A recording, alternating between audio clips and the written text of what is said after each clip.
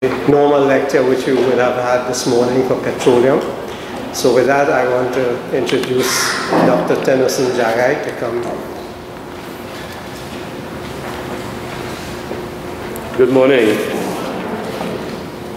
Today we have another lecture in the course Contract Law and Negotiations. The course instructor is Mr. Francis Jaipal Singh. And this is a course in the final term of the MH program in petroleum engineering. The course deals with the law and regulations governing business, contract law, and how it affects all industries and every type of commercial agreement, from entering into a contract to validity of purchase conditions. For this term, we have had 3 lectures so far. Lecture 1 dealt with the definition of a contract. Lecture 2 looked at tools and techniques for creating contracts. Lecture 3, we took an overview of contracts and enforcement of contracts. Today we have Lecture 4, which deals with international maritime boundaries, dispute resolution, and negotiations. We are privileged and excited to have a very distinguished gentleman, a son of the soil, who has earned accolades for himself in the field of law to deliver this lecture this morning. Justice Anthony Lucky is a legal icon, not only in Trinidad and Tobago, but internationally. His educational background and professional accomplishments are impressive and cover several pages. I will take a very long time for me to read them all, but I will give you some highlights. Justice Lucky served on the magistracy of Trinidad and Tobago from 1964 to 1974. For the period 1974 to 1976, he was Acting Secretary, Law Reform Commission, Trinidad. He served as a judge of the Supreme Court of Trinidad and Tobago from 1987 to 2003, and as Justice of Appeal in the Court of Appeal of Trinidad and Tobago from 2000 to 2003. In 2010, he was the Ombudsman for CASET, which is the Caribbean Association Council for Engineering and Technology. In addition, Justice Lucky is a member of the Commonwealth Magistrates and Judges Association. He is a member of the Inter-Rights Tribunal, that is, the International Center for the Legal Protection of Human Rights. He is the president of the Chamber for Marine Environment Disputes and chairman of the Board of Directors, Academy of Tertiary Studies. He has several publications and delivered lectures on international law and the law of the sea. The University of Trinidad and Tobago is delighted to have Justice Lucky with us today to enlighten us on the laws of the sea. I am certain that this lecture will be very informative and we will all gain a better understanding and appreciation of the topics to be covered.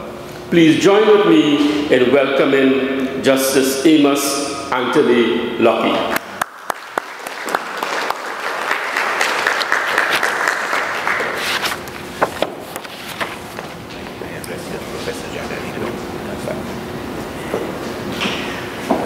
Good morning, and thank you very much, Professor Jagai, for that introduction. In fact, during the introduction, I looked to my right to see if I could be introduced to the person he was talking about. Getting right down to what we have to do today, the plan for the lecture is as follows. I would personally like a lot of interaction and discussion. So from 9:10 until 10 o'clock, I will be speaking to you on, say, 4 topics. An introduction, a definition of Trinidad and Tobago, and the territorial sea, the continental shelf, the exclusive economic zone, and after that, the delimitation treaty between Trinidad and Tobago and Venezuela. After that, we would have a discussion in which you can ask questions or give your views on what I've talked about. I prefer to do it this way rather than speak for a long time. Sometimes people speak for 2 hours and then say, what questions? And the people abroad, I know those doing their doctorate and those doing their master's said, look, we forgot what we were going to ask. So certainly I wouldn't like that to happen. On the slides, I would start with showing let's go right back to Kingston.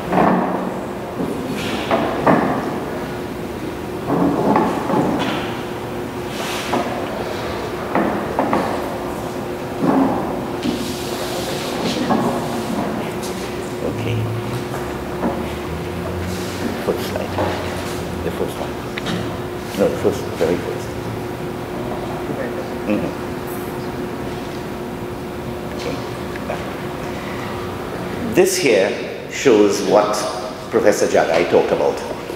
That's where I work. All the people you see sitting here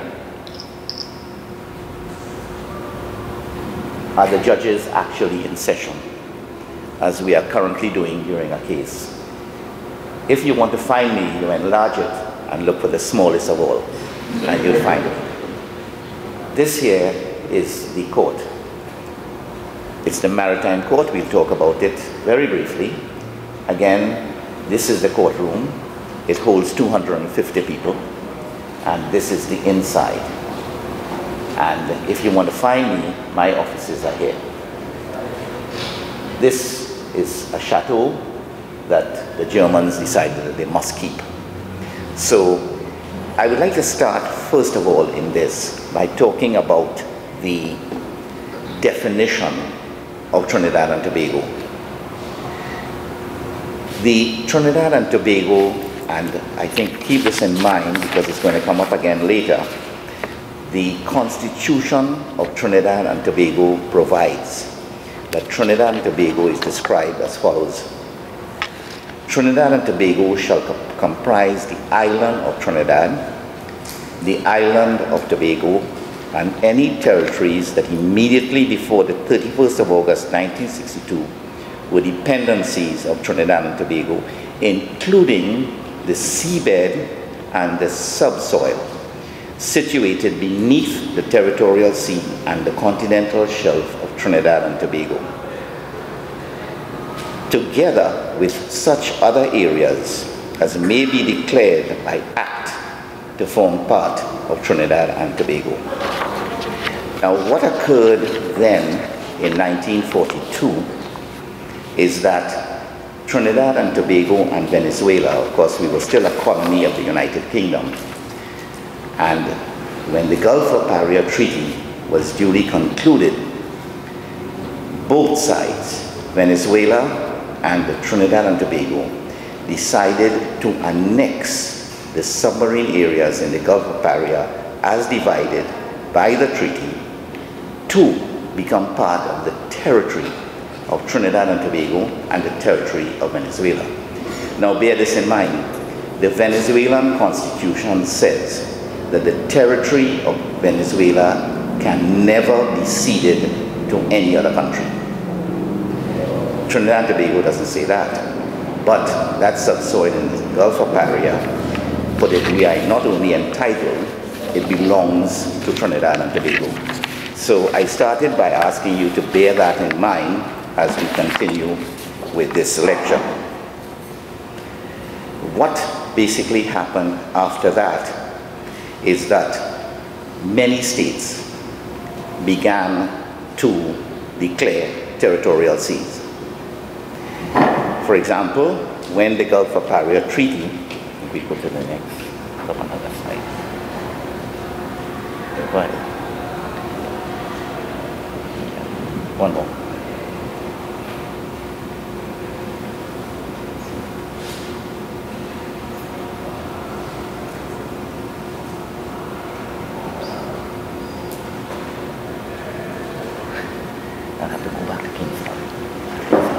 what happened is, yes, to the original lecture. Just bear with me for 1 minute. Come totally out. I got it.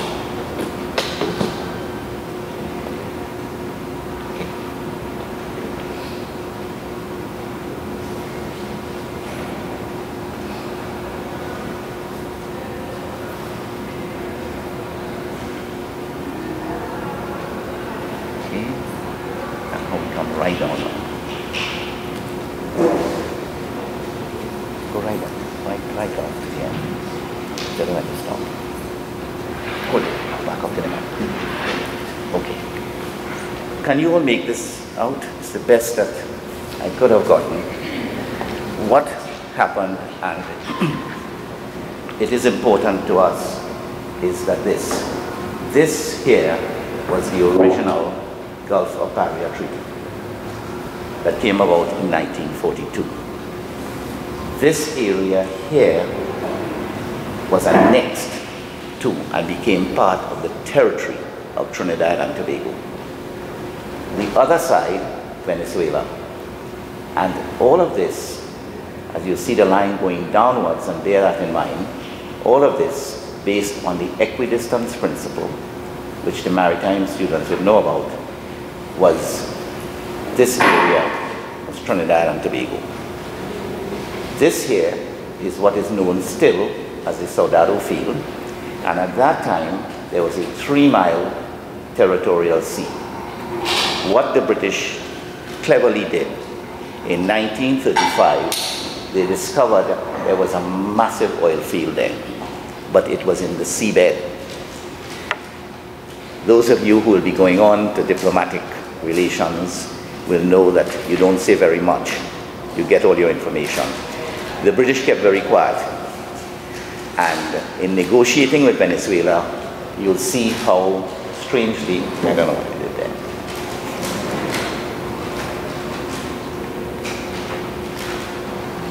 Oops. Just want the map going. Yeah, you'll see strangely and curiously, whoops, I keep pressing the wrong thing. Just get me to the map. Yeah, how strangely and curiously that this line didn't seem to go like towards Trinidad, or it didn't go towards Venezuela. It should have gone on the equidistance principle a little bit that way.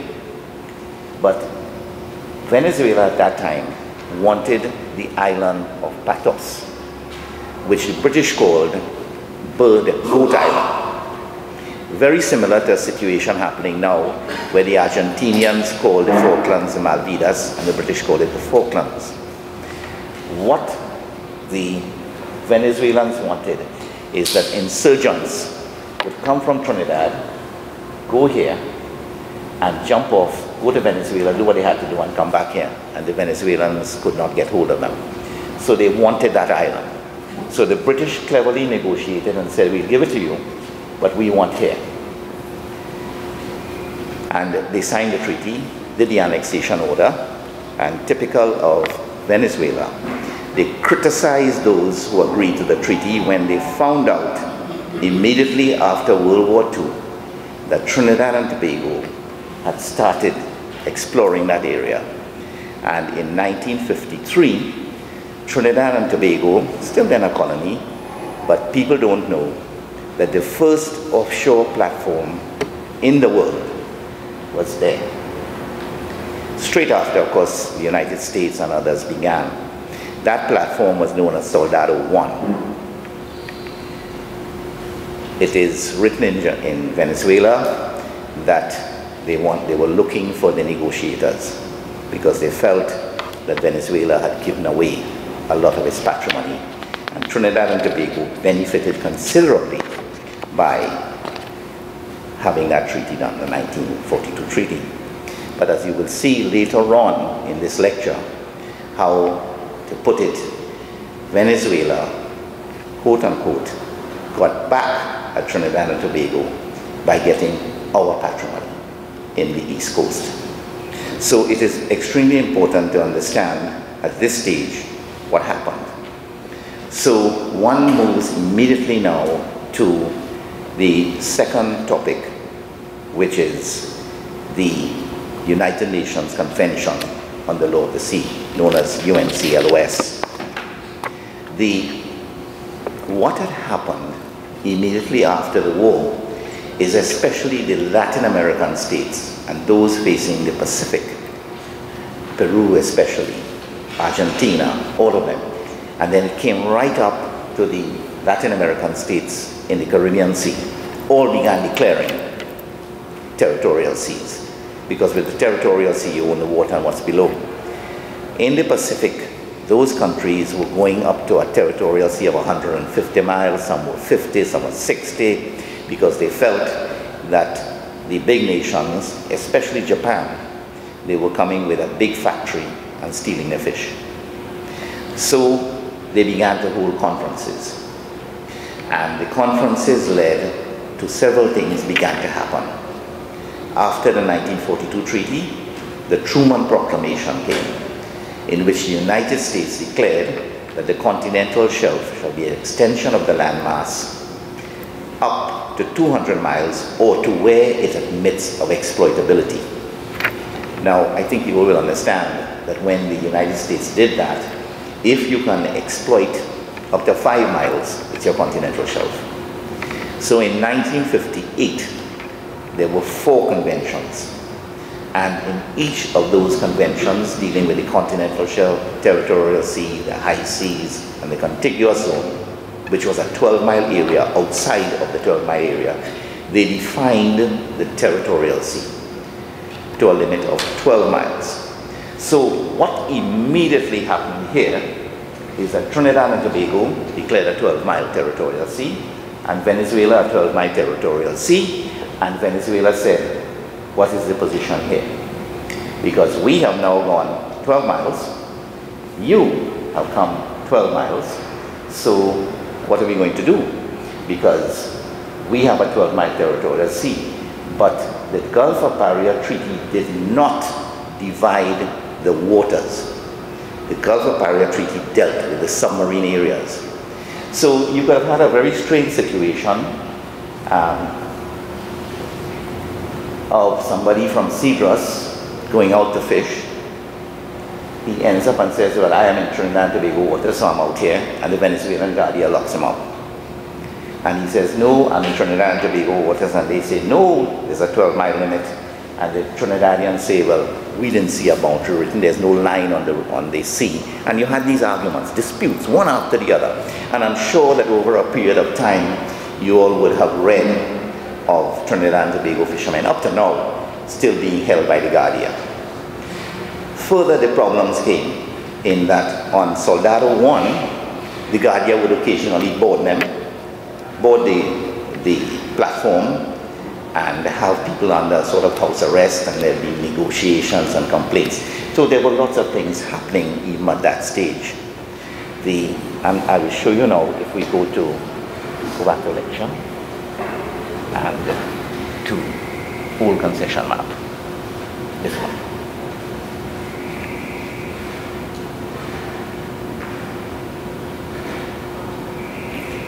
This is what happened with the extension of the 12-mile. Go up, you have to go up. The area in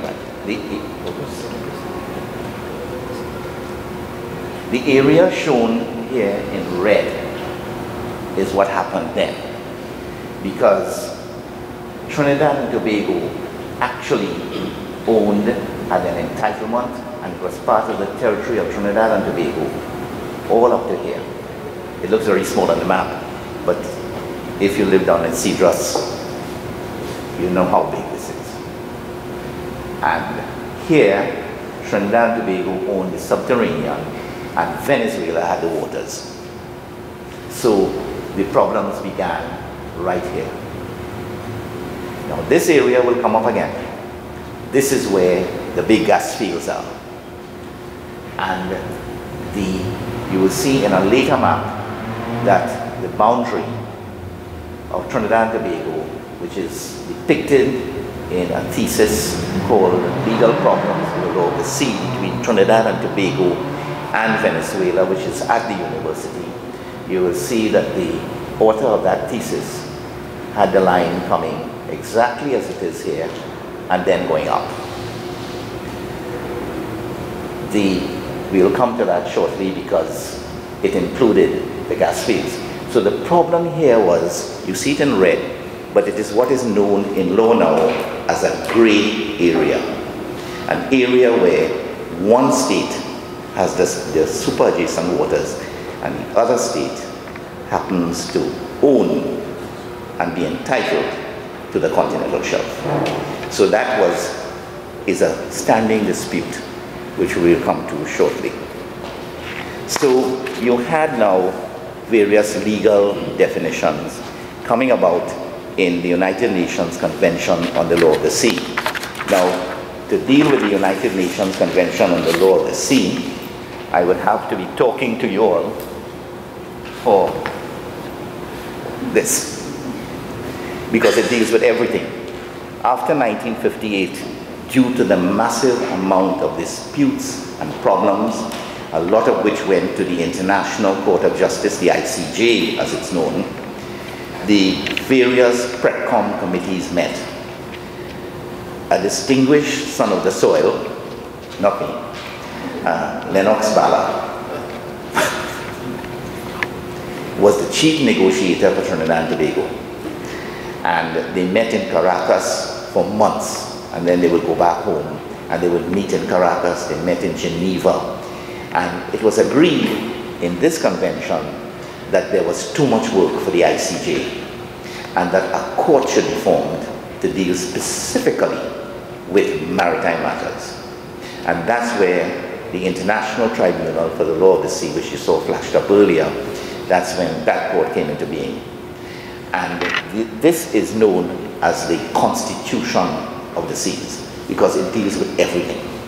The environment, the exploration, exploitation, definitions, and everything that can come with it.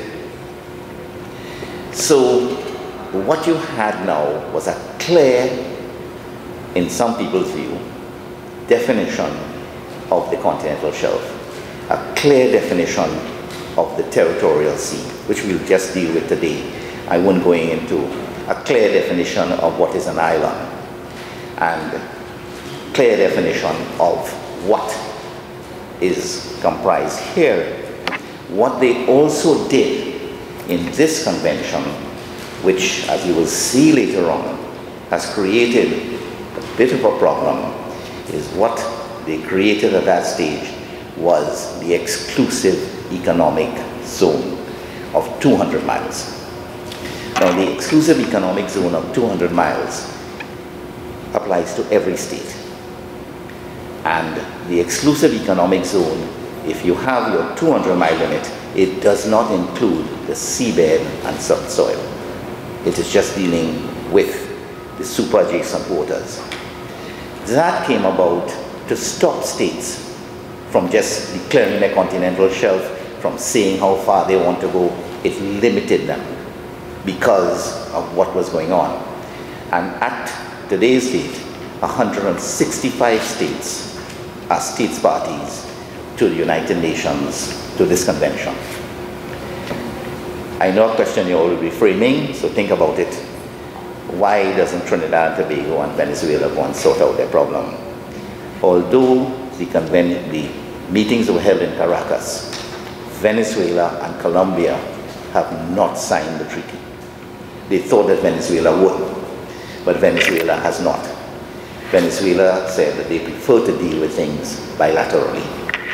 So, from 1942 and the Truman Proclamation, then you had the Convention on the Law of the Sea, which has stood ground since 1982.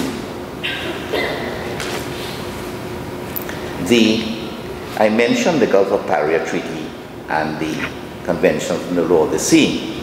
So the first problem came about, and that is a delimitation treaty between Trinidad and Tobago and Venezuela. And the negotiations went on for a very, very long time. Finally, in 1990, there was a draft treaty. And the draft treaty was presented, and Trinidad and Tobago sent a delegation to sign this treaty, the famous Treaty of 1990. In that treaty, it is most unfortunate that Venezuela got the biggest part of the pie, and it has created problems for Trinidad and Tobago. So people,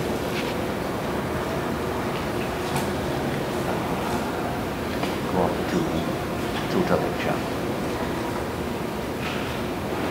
and come down. Down again. Down again.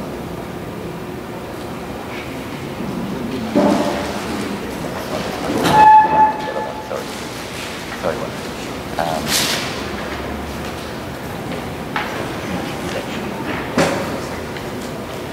Go down, go right down. Right down. Yeah. Now you'll see what happened here. You see all these lines? Is that originally the line came that way. Was roughly about there. In the negotiations, Venezuela very cleverly said they wanted access, because remember you have Guyana here coming up with its 200 miles.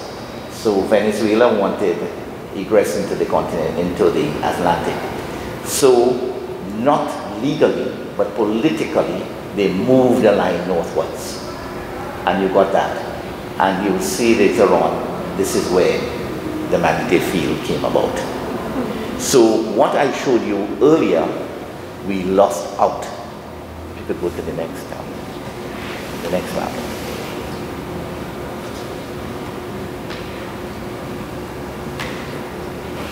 No, go back to the old one. Right. We lost out considerably. And now I'll show you where we lost. Pull that up. Go back to normal. No, go back to lecture. No, go back again to the big map, the big one. Yes. Now, if you look, come up to here, this one, yeah.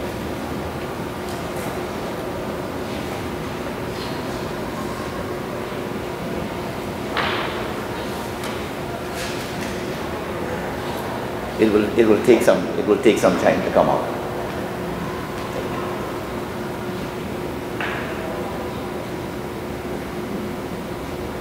Not coming.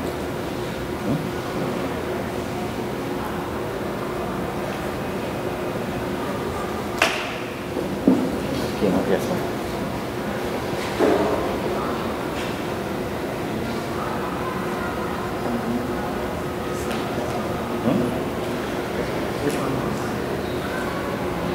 Right. That's it. Now, I think it is obvious. Oops. Yeah, it takes a little time to come out. This is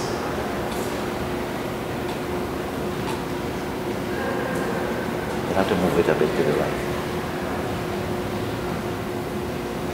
Yeah, hold it. Right. Now you see what has happened. The line moved from here, it went up.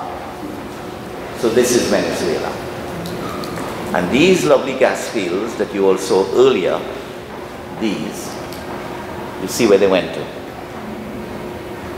So here, and at the moment here, Trinidad and Tobago boasted that we got an agreement.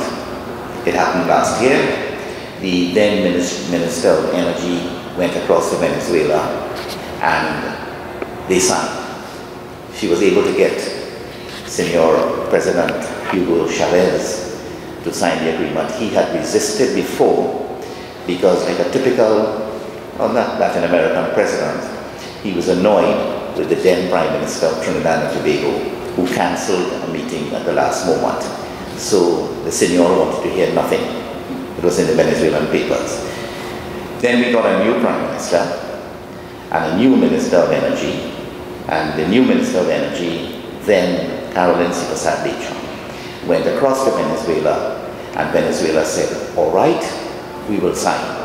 And they entered into what is known as the Laurent-Manité Unitization Treaty, which is unique. It is so unique. It is the first unitization agreement between two states who share a common boundary and in which there are vital mineral resources, in this instance natural gas. And we've shared it. It is such that I can mention, it is known that last year, after the election of the UN, the new judge, Professor Attard, some of you may go to his university in Malta, some have been, Professor Attard was elected. And when he met me, he said two things. He said, I want to get a copy of your article on the contribution of Trinidad and Tobago to the development of the continental shelf. And I would like to see a copy of the Laurent-Manité agreements and the unitization agreement, which is a public document, and I gave to him. And the second thing he asked, which is good for Trinidad and Tobago, forget that I was the one who did it, but Trinidad and Tobago was the Prime Minister of Malta asked if he could get the documents that he could use in negotiations with Italy because they share a common boundary. So although we lost out, we have gained internationally because of that agreement. And so I am being very careful not to praise anybody or to condemn anybody, but history will show that the previous regime, because of personalities, did not get through with it, and another regime has been able to get through with signing this agreement, which is good for us. So at this stage, you will see that at the moment, we have a nice agreement with Venezuela, and at the moment, relations are good, and occasionally fishermen get into trouble with the Guardia, but that is not, strictly speaking, because they strayed and they knew what they did. I understand, when I wrote my thesis some time ago, and I interviewed people in Cedros, and I will end on this note, but please remember what I said earlier. When I did that, what they basically said is that the fishermen in Cedros go up to the river, right up to Pedernales, and they are typical Trinidadian. There was a private agreement where Trinidad fishermen would catch the shrimps at the mouth of the Orinoco, and the Venezuelans would get the fish on our section, the kingfish and the caride. What was interesting when I interviewed them, I couldn't put this in the thesis, is that they were very clever in that they had two families, one in Pedernales, one in Cedros. And they made sure that all the children were called by the same names. So if you go down in Cedros, if you don't find people with Indian names, you find a lot of them with Spanish names, like Carlos instead of Charles and things like that, because there was a Carlos a part of Pedernales. So he goes to Pedernales and he tells the senora there, well, I have to go to Trinidad to sell the fish. And then when he leaves Trinidad, he goes to Pedernales and he tells the Trinidad wife, I have to go there. So it was a nice arrangement. But then, of course, came the internet. So, the internet and Facebook. But at the moment, this treaty stands. I know there are certain questions you all will want to ask, so I would take a 15-minute pause for us to have a discussion on what I have just talked about.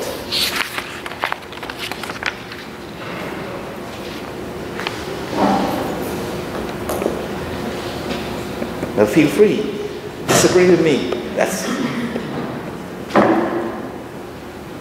And if you don't, I'm going to pick on somebody. Yes.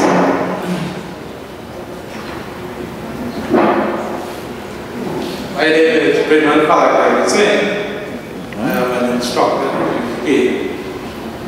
We've made the claim that we've lost out in the negotiation with Venezuela with a new treaty, and at the same time we have gained internationally. But from a resource point of view, do you not think we have lost tremendously, particularly with respect to the exploitation of the resources in those fields where the land shifted northwards and eastwards? In a sense, rubbing Trinidad and Tobago some of its exclusive economic zone, and the ability to exploit the mineral resources and so on. Yes, that's very good, Mr. Palakari Singh. I trust that you were not in the Red House when that was negotiated. No, I wasn't. Because I have to tread very carefully, but we are all academics here. It's a good question you raised, Mr. Palakari Singh, and I'll tell you why. Trinidad and Tobago, you are correct. We lost here. And you will see, and I will anticipate what I'm going to talk to further. You raised it and gave me a set induction. You will see how much we lost by signing that treaty, because it has affected us and it has created a cut-off effect into the Atlantic. But the negotiators at that time were the then Minister of Foreign Affairs in 1990, the then Prime Minister in April 1990, and a delegation that went across to Venezuela. There were technocrats, and I speak from personal knowledge, who went to see the Prime Minister and presented a map showing the equidistance principle and what the law was, the applicable law at that time, which is this treaty. It fell on deaf ears, because when they came back from Venezuela, they said we signed this treaty. Immediately thereafter, I was a judge, but an article appeared in the Guardian called El Tigre versus the Pussycat. But the gist of it was that you don't send a cat to negotiate with a tiger. And that is exactly what happened. That the Venezuelans got the better of Trinidad and Tobago. They have not forgotten what happened in 1942. They realized they lost out then, and they wanted to get back every single thing possible. So what occurred here, and I'm answering Mr. Palakari Singh, and of course everybody else, what occurred here was a political agreement, not a legal maritime agreement. Because in a legal maritime agreement, you would have never gotten a shift. For what reason? You just moved the land. Now, the law, international law, provides how you do that, how you adjust the line, what you apply. If you use the angle bisector method, use the equidistance method, or do you use the equidistance provisional measures method? But if you push that aside and you use the political method, you're not going to get what is required in the law. And the reason that was advanced when I challenged, I was brave, I was young and younger and brave in those days. I told the minister, I said, but what happened? He said, it's a question of economics. I said, what do you mean economics? He said, well, the oil companies had indicated that they were not going to do any exploration here unless they knew exactly where the boundary was. And secondly, there were leases. They had to tell the people who had leased that we could have it no longer.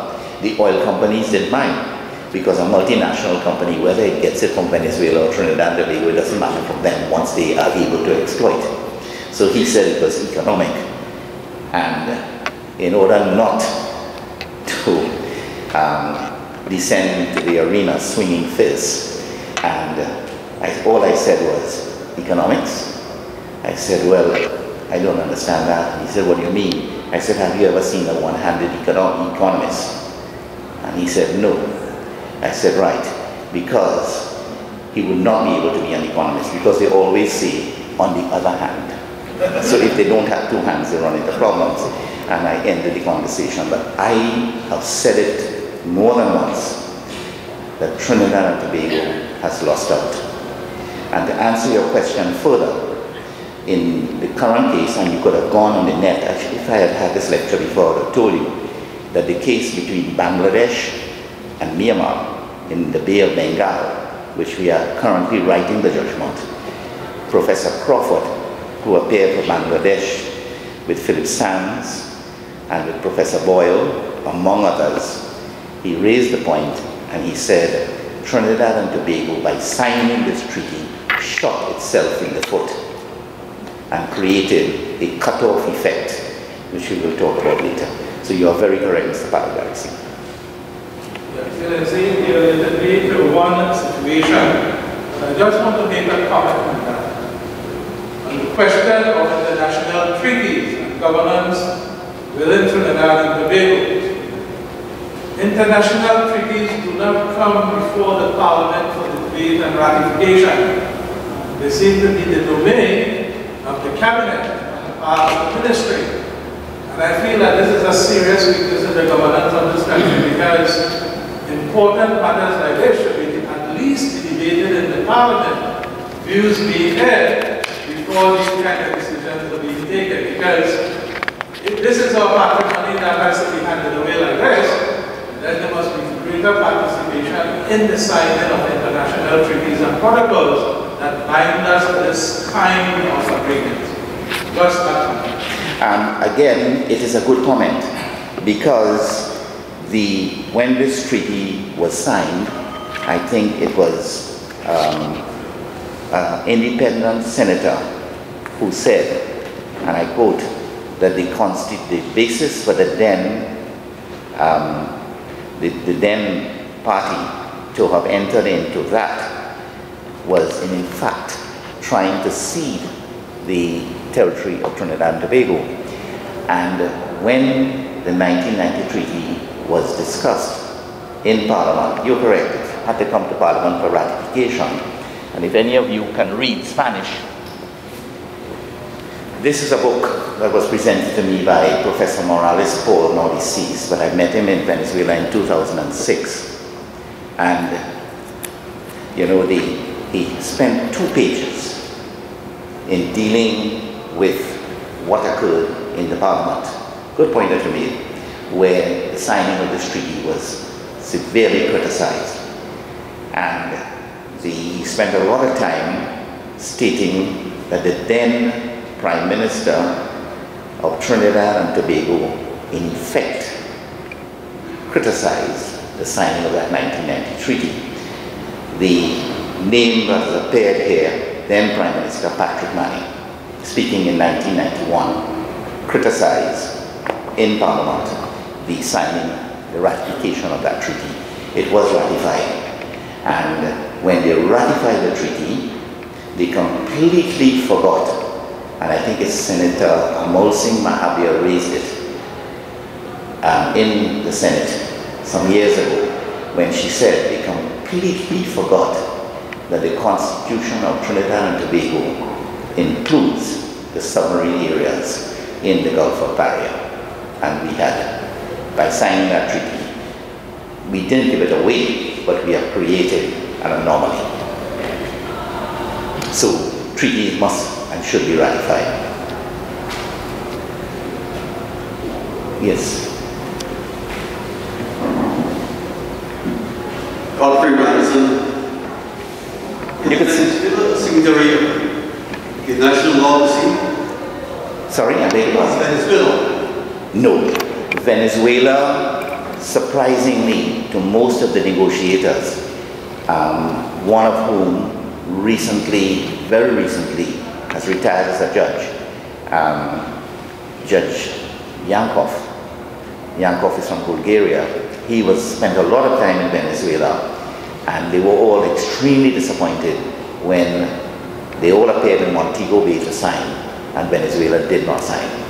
Venezuela did not sign because Colombia did not sign. And Venezuela did not become a state party because in 1982, they still had problems with Trinidad and Tobago. They have with Guyana, they have with Aruba, they have with Curacao, they have with Colombia, and on the land, they have with all their neighbors. So they have not signed, because and you'll see when we deal with compulsory jurisdiction, you will see that if you are a states party to the convention and a matter comes up, then a procedure follows. And if you agree to the jurisdiction, then you are bound by the decision that comes out. So Venezuela has not signed it. A lot of people are still hoping. For example, it was surprising everybody. The United States supported the convention, but they are not a states party. But they are always there. They are always there with big contingents. And I witnessed it myself in June last year when there was the election of the 7 judges. Every 3 years, 7 judges have to go and they can seek re-election. And the United States was very present, but they didn't have the right to vote. But they had the right to influence. But they are not a states party. Venezuela is not a states party. Colombia is not a states party. Canada recently became a states party. This is my question then. How does the tribunal accommodate, let's say, Barbados and Spain for existence, yet not within this 1990 treaty, recognizing the agreement between Trinidad and Venezuela? Okay. I'm glad you raised it. I'm coming to it shortly, but I'll just give you a brief answer. That Guyana, Barbados, and Trinidad and Tobago are all states parties. And when we deal with the Barbados, Trinidad and Tobago arbitration, which is a decision we have to abide by, the Trinidad and Tobago, I think I'm going into the other part of the lecture, but Trinidad and Tobago was caught unawares. You see, if you do not state to the Secretary General your choice of procedure, and you're a states party, and another states party files an action, you are deemed under the law to have accepted arbitration. So even though both Prime Ministers, well, our Prime Minister then was going to meet the Prime Minister of Barbados, and I'll deal with it in more detail in the next, after the discussions. Well, let me deal with it now. What basically happened was this. Trinidad and Tobago and Barbados were trying to arrive at an agreement, at a delimitation. There was also a fishing problem, which was not being dealt with. Trinidad and Tobago then, in 2003, were negotiating with Barbados and with Grenada, but more so with Barbados, to arrive at a boundary by agreement. In September 2003,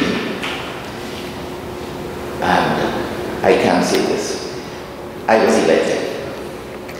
When I was up there, one of the colleagues came to me and he said, when you go back home, do not discuss Trinidad and Tobago and Barbados, because it's likely that the case will come to us. You will not be affected, because if a party doesn't have a judge, they can nominate an ad hoc judge. So I said, why? He said, because Attorney General Mia Motley has been here negotiating with the President and speaking to him about filing an action, which took me by surprise. So he said, don't talk about it. But as a diplomat, which he was a senior diplomat, whispered quietly that something's coming.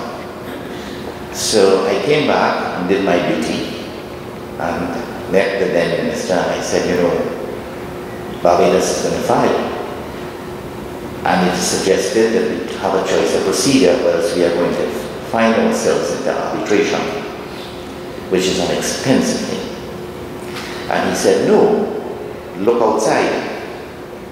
There are the negotiators, and they are preparing to go to Barbados on Thursday. I was speaking to them on Monday. I said, well, do it. They said, no, we have lovely relations. In fact, the ticket for the Prime Minister is now here with us, and the Prime Ministers are due to meet on Thursday. And on Wednesday at 1 o'clock, Barbados filed. So the Prime Minister didn't go again. They informed that they had chosen 2 arbitrators, and they told Trinidad and Tobago, choose 2. And we'd agree on number 5, and we couldn't do anything. 2 years later, we put a choice of procedure. So we had to go to arbitration. There was no way out. We went to arbitration, and the arbitral committee met, and you would like to know that the total cost of the arbitration came up to $25 million US, which was shared between Barbados and Trinidad and Tobago. And this was a point raised by the opposition when Prime Minister Wainata lost, that they accused me and Motley of wasting Barbados money, because $25 million would pay the budget of our court for at least 5 years. So it's an expensive thing.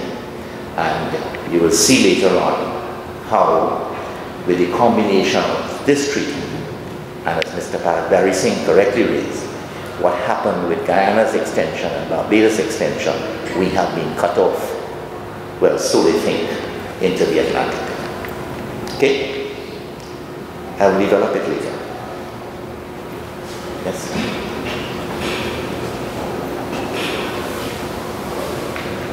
That answers your question? Yes, hi, I'm Paris. Not a question, but a comment really thrown out for perhaps clarification when we get into the Lower-Atlantic unitization agreement.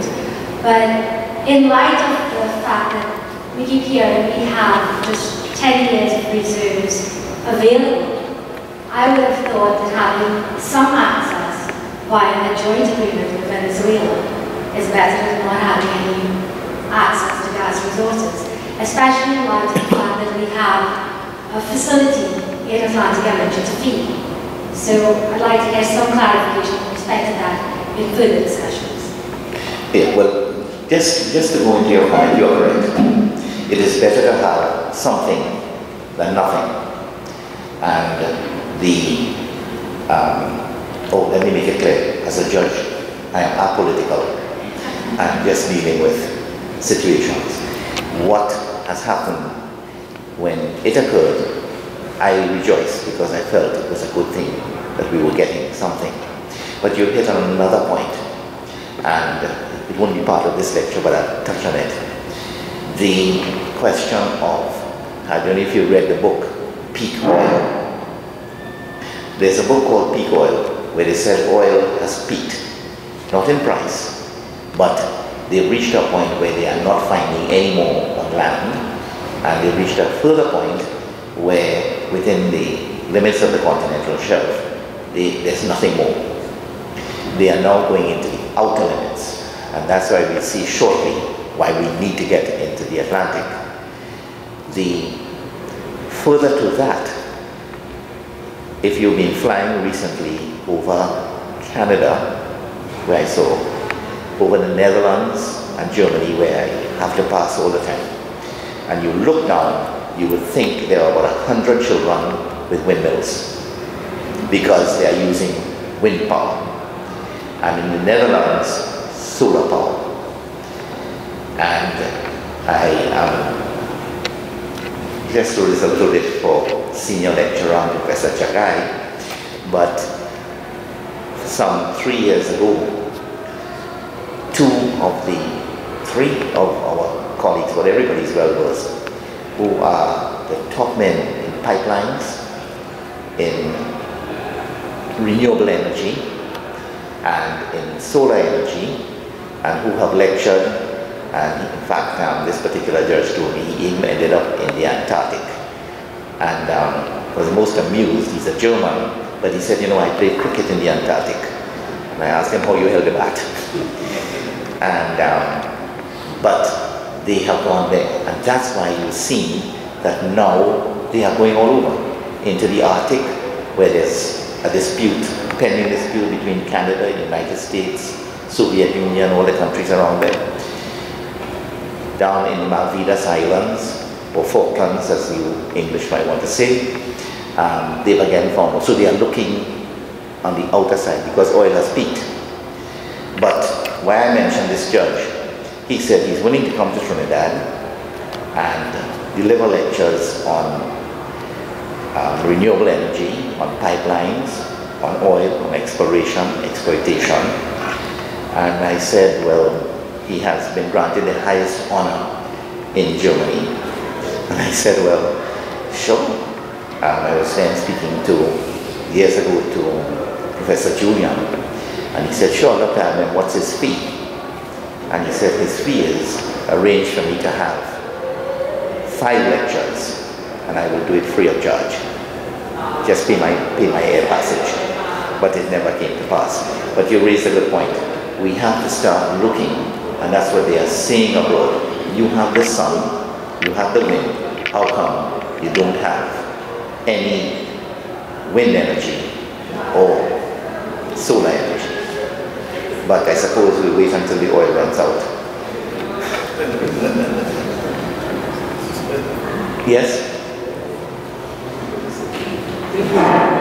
One more question. Certainly.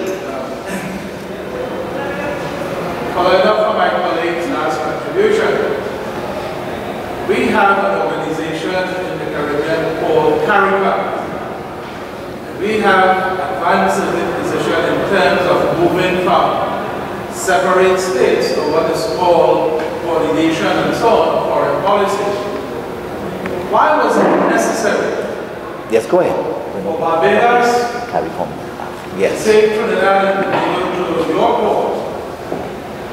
Are there no mechanisms within the CARICOM family to deal with these questions of boundary conflicts and disputes? Because that would have seemed to be quite a drastic move. Two people in two organizations in CARICOM, 2 countries, taking each other to the court to settle this matter. What is the sort of weakness you think that the CARICOM entity suffers in the light of not being able to remedy some of the problems that we have to take all outside the region and settle? Yeah. I'll answer you now. Just go to the first one. That's the first. But then come out, I'll show you the other one. I'm going to answer this question now. Total, yes. Go right up to the top. No, this one. Okay. The reason I have asked to pull up this map is you see the whole CARICOM region. In his book, Columbus de Castro, Dr. Eric Williams wrote that geographically we are united. Geographically, if we all got together, if you look at it together, and we all have continental shelves and 200-mile limits, we can lock off the Caribbean Sea. But politically, we are divided. Now you asked about Trinidad and Tobago and Barbados. The historians among us will know that in colonial days, there was no lateral negotiations. Everything had to go to the colonial office and back. With a new breed of politicians throughout the Caribbean. The new breed is coming in, and they are thinking more of of some sort of unity, CARICOM. But even with that, those of us who are out there in the international field will see that petty jealousies still exist. And in the matter with Barbados, with all due respect to the Barbadians, Barbados was negotiating with us, and yet they caught us unawares, made arrangements, and took us to an arbitral tribunal comprising of all Europeans. And the main lawyers were Europeans. Although the then Attorney General of Trinidad and Tobago and the Attorney General of Barbados both made appearances. It seems to me, and feel free to disagree, that many of us in the Caribbean and many Trinidadians, and I'll put it back as a question, why haven't we agreed to the CCJ? Why are we still going to the Privy Council when the Privy Council itself is saying we can't cope with your appeals because England is moving to the European Court of Justice, and now they are even putting Court of Appeal judges to sit on our appeals. So, to put it quite simply, as we were having over coffee, we actually, when I tell my brother and my wife and others, Mrs. Stengo, I said, up there I work from 9 until 6:30, with of course a break for lunch, when you still talk about what you're doing, and coffee breaks when you're still discussing what you're doing.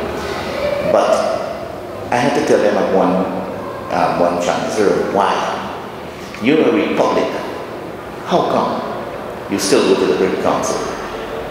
I said, look, if you want to, I give you the answer, but you know, it's political, they have to make the decision. And then they kept, at it. I said, we still think that we are not good enough. And I'll put it crudely because we were all white there. I said, we still think the white man is the best thing. Whereas there are many in the Caribbean who are as bright, as brilliant, and as knowledgeable, or more than the Privy Council judges. And I'll pick on an example. Michael de Lavastide. Michael de Lavastide is one of the most brilliant men we've had around. Former Chief Justice Simmons, who's currently sitting in the tribunal here. David Simmons, another brilliant man. You go now to Guyana and you have Carl Singh and these people. You go to Jamaica and you find, so we have. But we still think, well, let's go there. The second part of your question is, we do have the CCJ, but the Caribbean Court of Justice cannot deal with international matters relating to the law of the sea, because we all signed the convention. And until they amend the law to give them that jurisdiction, we would have to go to the tribunal, which is in fact, and this should help you, in our tribunal, actually we are called the International Tribunal for the Law of the Sea, which annoys quite a lot of us. Judge Chandrasekhar Rao said it's a mouthful, but the ICJ was objecting to us being called the Maritime Court, because the ICJ still has this little jealousy that they want all the law of the sea cases. But this court was established, and why we have 21 judges is that each geographical region must have a certain amount. For example, Caribbean and Latin America must have at least 3. You could have 4. Eastern Europe, 3. Western Europe, 3. Asia, 5. Africa, 5. So you have a hodgepodge of judges coming there who have to be versed in the law of the sea, but each coming with a civil law background or a common law background Or, well, as they say, you even have judges from communist countries, from Soviet Union. My good friend, Judge Ling Hao Gao of China. So you have this group meeting, and they feel that this would be beneficial because the majority of us are from third world countries. From Africa, at the moment you have 6. From Asia you have 5, that's 11. And from Caribbean and Latin America, you have 4. So 15 of us are from third world countries, and the rest come from Eastern and Western Europe. So it's a good group. And just to answer another question, if the Barbados, Trinidad and Tobago case had come to us, I can ask anybody how much you think it would have cost Trinidad and Tobago. Even if they got their best lawyers, it would have cost Trinidad and Tobago, if it cost Trinidad and Tobago $1 million, it would have been a lot. It has cost Trinidad and Tobago over 15, because as Judge Mensah of Ghana said, they don't usually call us by first name unless you really get close. And he said, Judge Lucky. And I went to him, and then he put his hand around me and he says, Anthony, if you get an appointment as an arbitrator, then you can print your own money. No. So, being a judge, I said, Judge Mensah, you asked me to commit a criminal offense? He says, no. What I mean by printing your own money is an arbitrator gets, if he's in Washington, 500 US per hour. And if they're sitting in London, 500 pounds an hour. And they sit for 5 hours every day. And they usually take about 2 to 3 months to do the arbitration. So,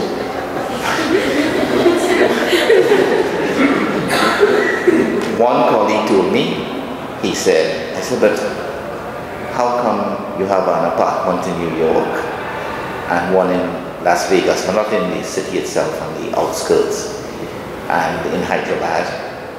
And he said, didn't you know? I was appointed an arbitrator, and I used the money that I got to purchase these places. So arbitration is an expensive thing, but if you're appointed an arbitrator, then you can print your own money. Any other questions? We have time because we take the coffee break at 10:30.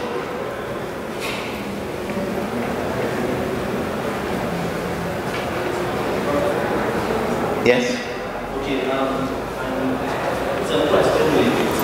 You said in 1942 agreement, we see that in terms of the boundary, Venezuela is the boundary. That little space where they overlap, what mechanisms are in place in the event that someone needs to exploit the minerals? That's an excellent point. I was tempted to think that you went on the net and you were following the proceedings in the case between Bangladesh and Myanmar. It is an interesting point, and the court has dealt with it, and in due time you see the majority opinion.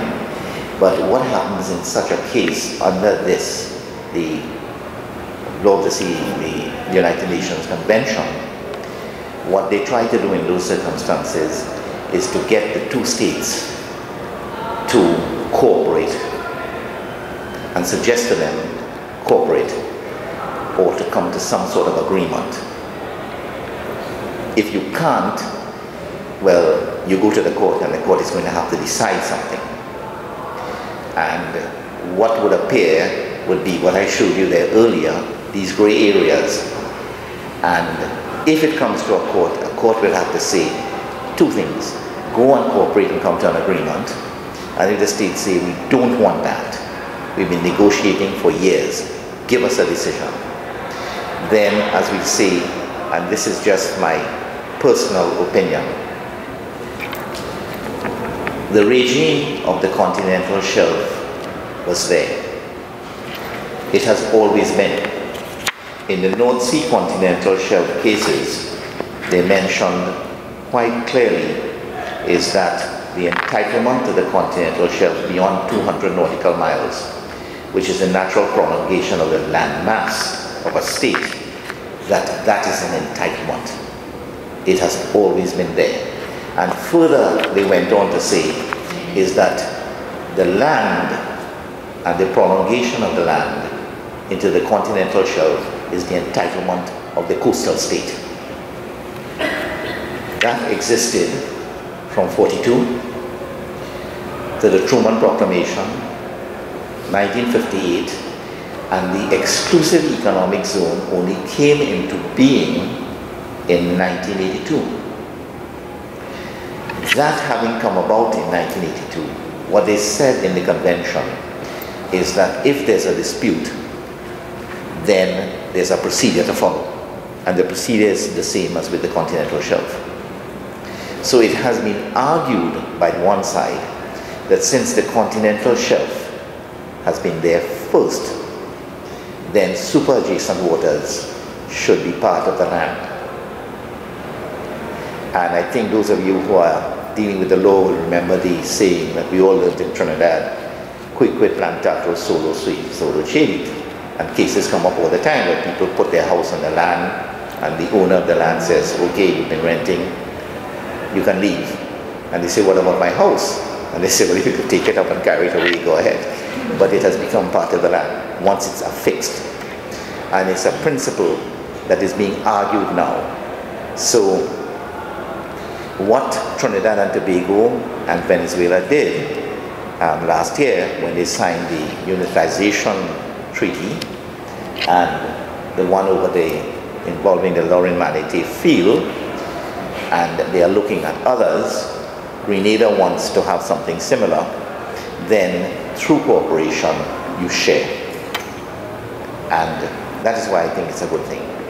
But of course, to reach to that point, I can tell you it takes a long time of negotiations. Yes? The person next to you wants to ask me something? Anybody else? Yes? Yes, Justice Lucky, the Gulf of Mexico is a very active foreign territory.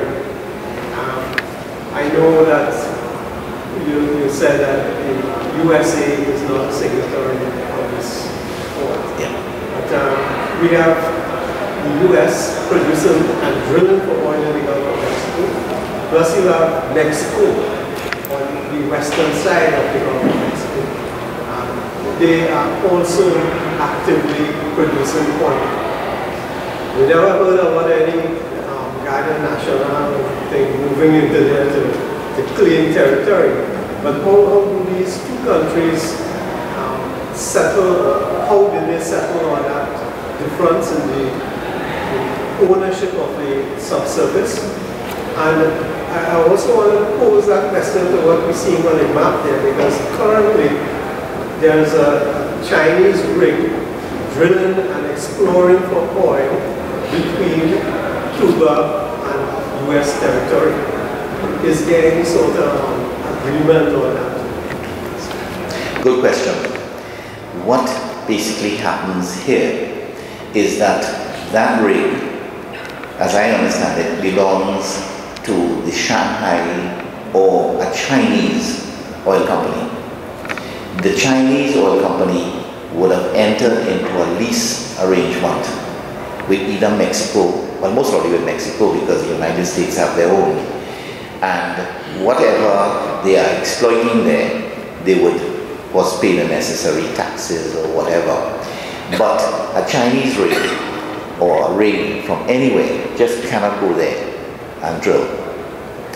It's not China per se doing it, it's a multinational company. So that multinational company would have to do what Exxon and Shell and BP and all of them did with us.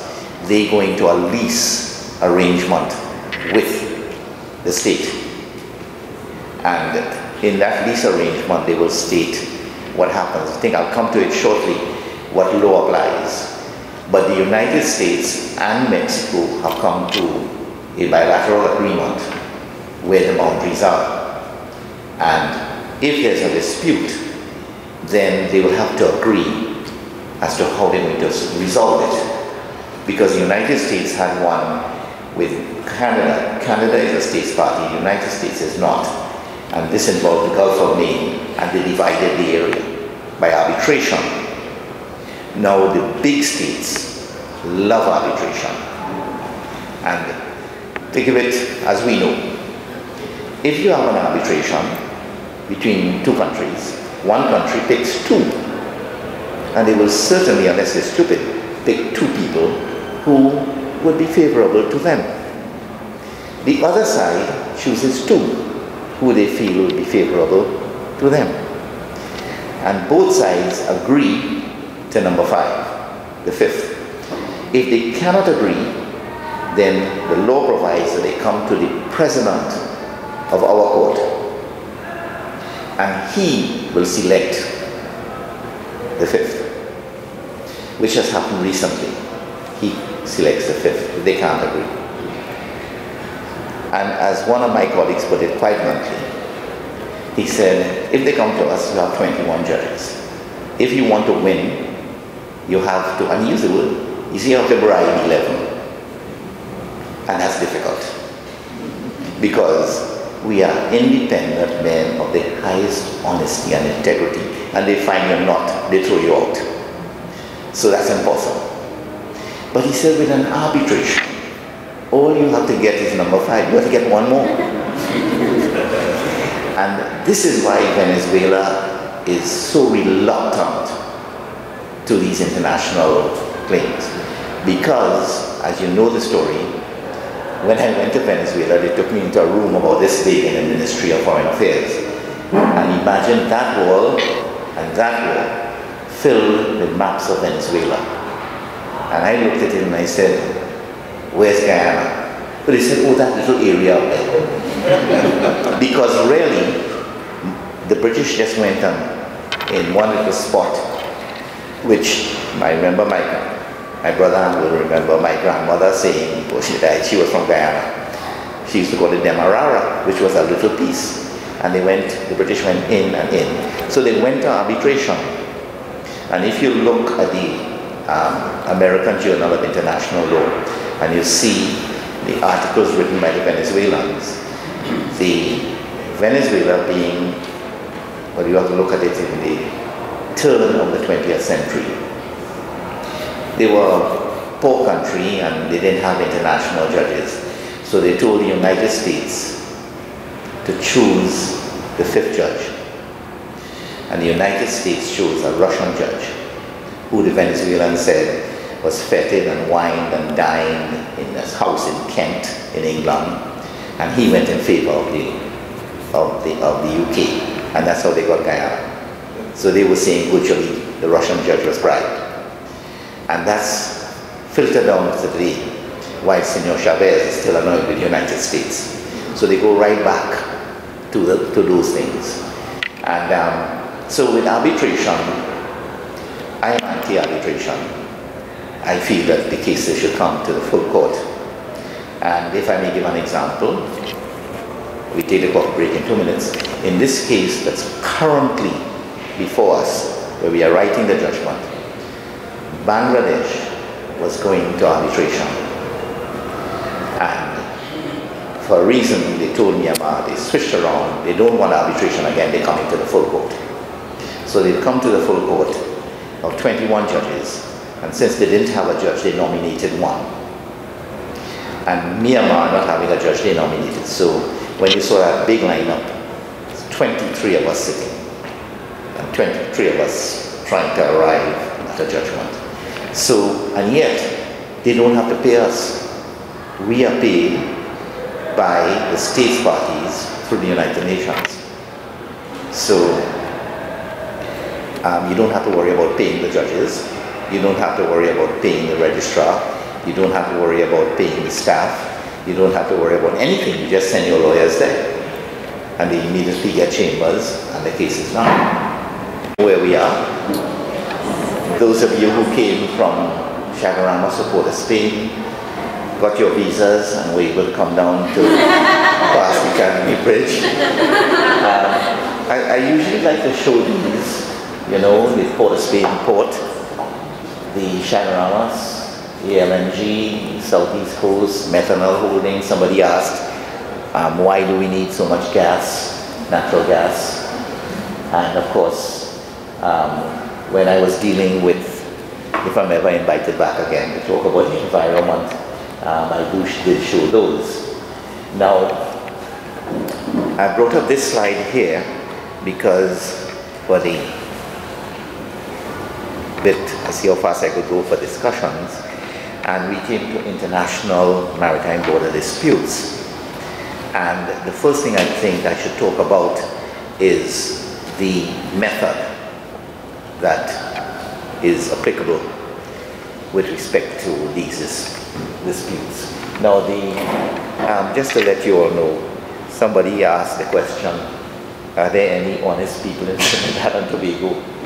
Well, I was elected for 9 years, and they said there are none. So I said, don't say that too loud, they'll fire me, because they have the high standard and recognize competence in the field of the law of the sea. But I'll go down further. So you asked about the compulsory procedures entailing binding decisions. And whenever, any time whatsoever, and I brought up this slide, a state is entitled to choose its method of procedure. So you'll see there, the International Tribunal for the Law of the Sea with Annex 6, the International Court of Justice, an Arbitral Tribunal with Annex 7, or Special Tribunal. What happens, and I'll show you later on, that a state party, and this is what happened to Trinidad, to a dispute not covered by a declaration, shall be deemed to have accepted arbitration. So when Barbados decided that it was going to bring arbitral tribunals and they filed the action, there was nothing Trinidad and Tobago could have done. As a states party, it was bound to go to arbitration. So there we found ourselves in that position. Of course, they have since changed that. This is on compulsory release of vessels and crews, and that could be another long lecture. So, what we come to is this. This is the method. Barbados, Guyana, Trinidad and Tobago are all states parties. Barbados, believe it or not, has not stated its choice of procedure as yet. Neither has Guyana. Although, as somebody raised, if CARICOM is really strong and we go in with one voice, CARICOM is powerful, the Caribbean states. Because in my state, when I was going up for the election, and as one of our people here would know, I find going up for an election is a terrible experience, especially when you have to go and address a crowd and tell them that you're good, which I had to do at the UN. And I think the only thing that brought the house down is I told them when I was elected a judge, I got a unanimous vote. So you could have dropped a pin because it's 162 people. They said, unanimous? I said, yes, there were 5 people and all voted for me. That's the Judicial and Legal Service Commission.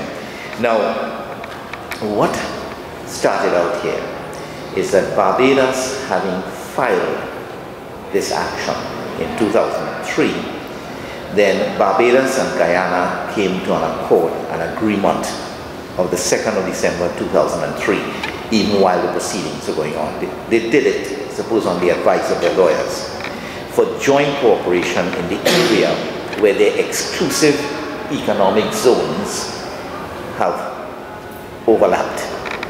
And this was quietly signed while the arbitration was pending.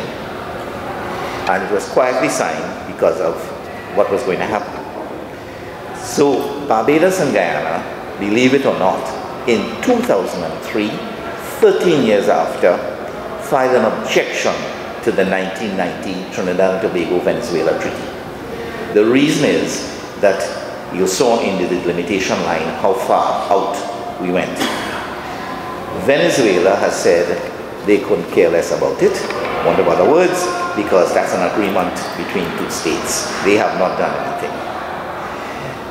Barbados, as I told you, they were consulting international lawyers from 2003, while Trinidad and Tobago was still in the process of negotiating.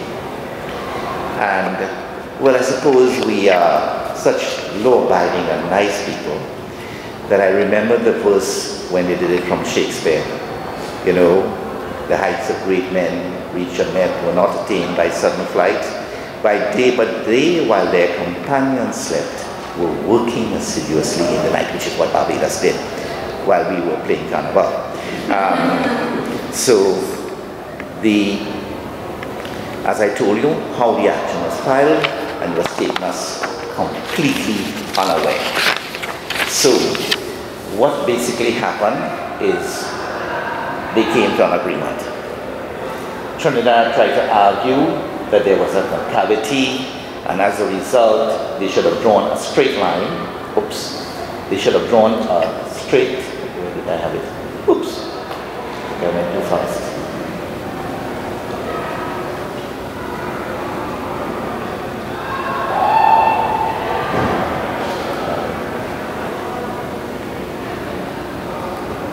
Yes, they should have drawn a straight line from there straight to here in this concavity, and then draw the lines outwards.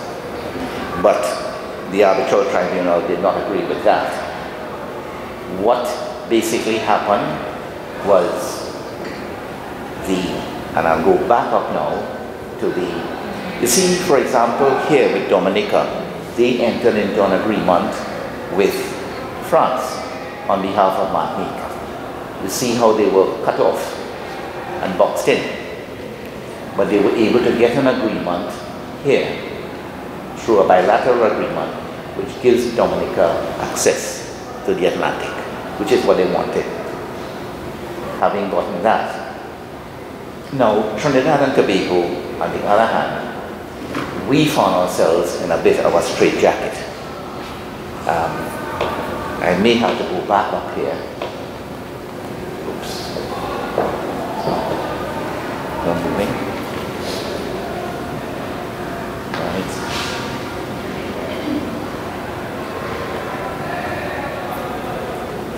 The top. I just wanted, oh yes, I wanted to show you this first. Here we have that arbitral award. Could get bigger. Right.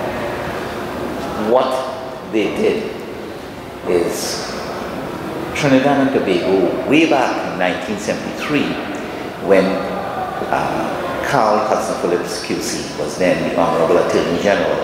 He intervened in Geneva, and he said Trinidad and Tobago is a small archipelago. And we later passed a law declaring that we were an archipelagic state. It meant that our here goes to here goes straight to Tobago, down to here, down to Cyprus and across. That big coastline, the decision has been criticized by writers saying that the arbitral tribunal will not recognize the length of the Trinidad and Tobago coast compared to that. So the Trinidad and Tobago, that was the Trinidad and Tobago claim. And this here was the Barbados claim.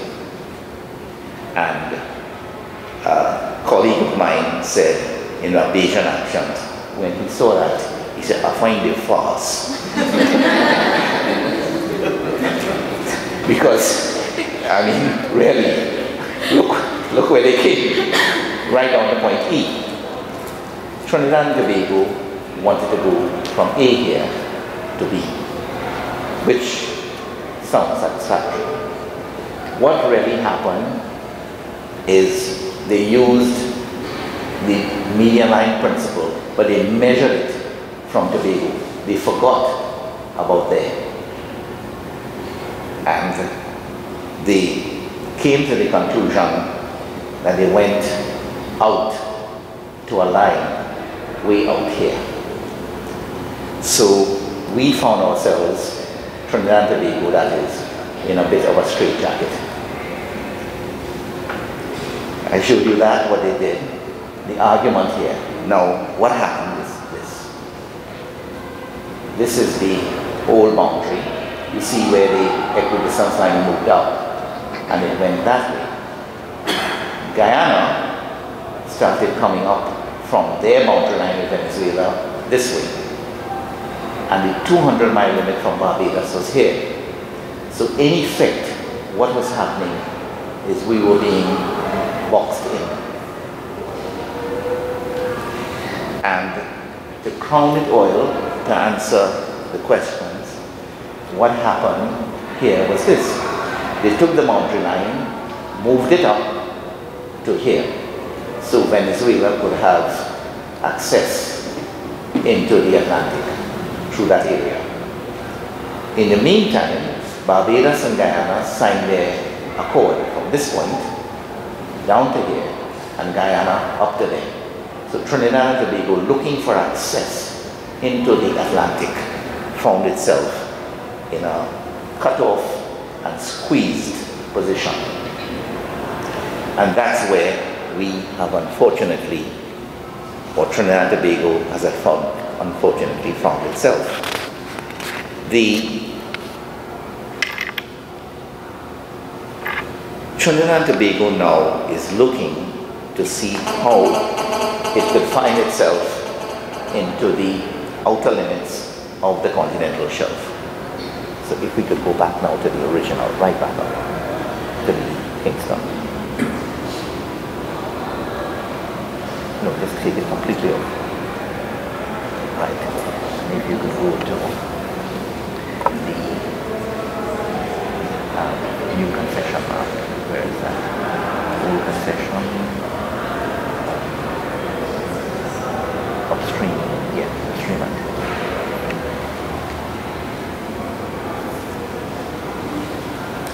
Now,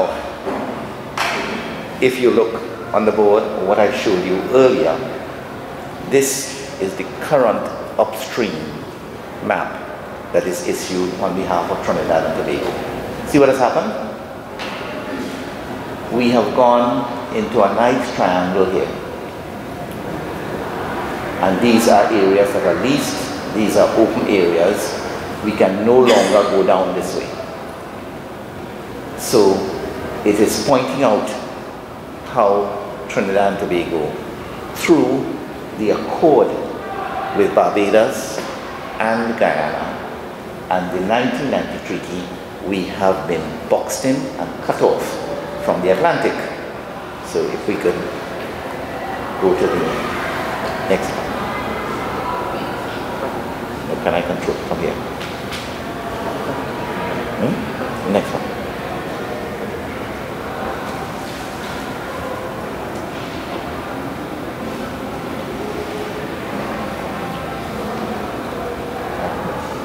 Go back to the old concession. Now I have come back deliberately to the old concession map to let you, unfortunately I can't put the two next to each other, but you will see what happened. From here, we went there. And this was in 1990 agreement. Now, the question was asked, can we come out of it? You know the only way we can come out of it? I recall a film my brother and I liked, with Peter Ustinov. It was called The Mouse That Roared. A little country declared war against the United States.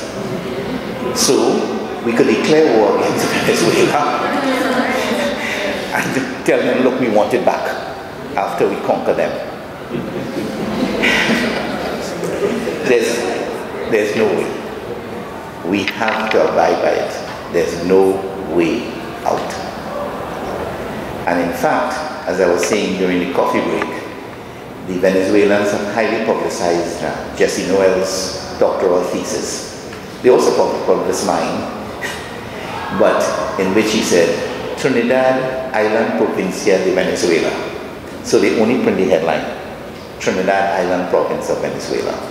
But he wasn't talking about that. He was talking about Spain giving Venezuela the administrative responsibility for Trinidad. So I brought this out to show you how we have lost that patrimony, which we can never get back, except as somebody rightly raised, it was better to get something than nothing in the Laurent-Manité agreement. So,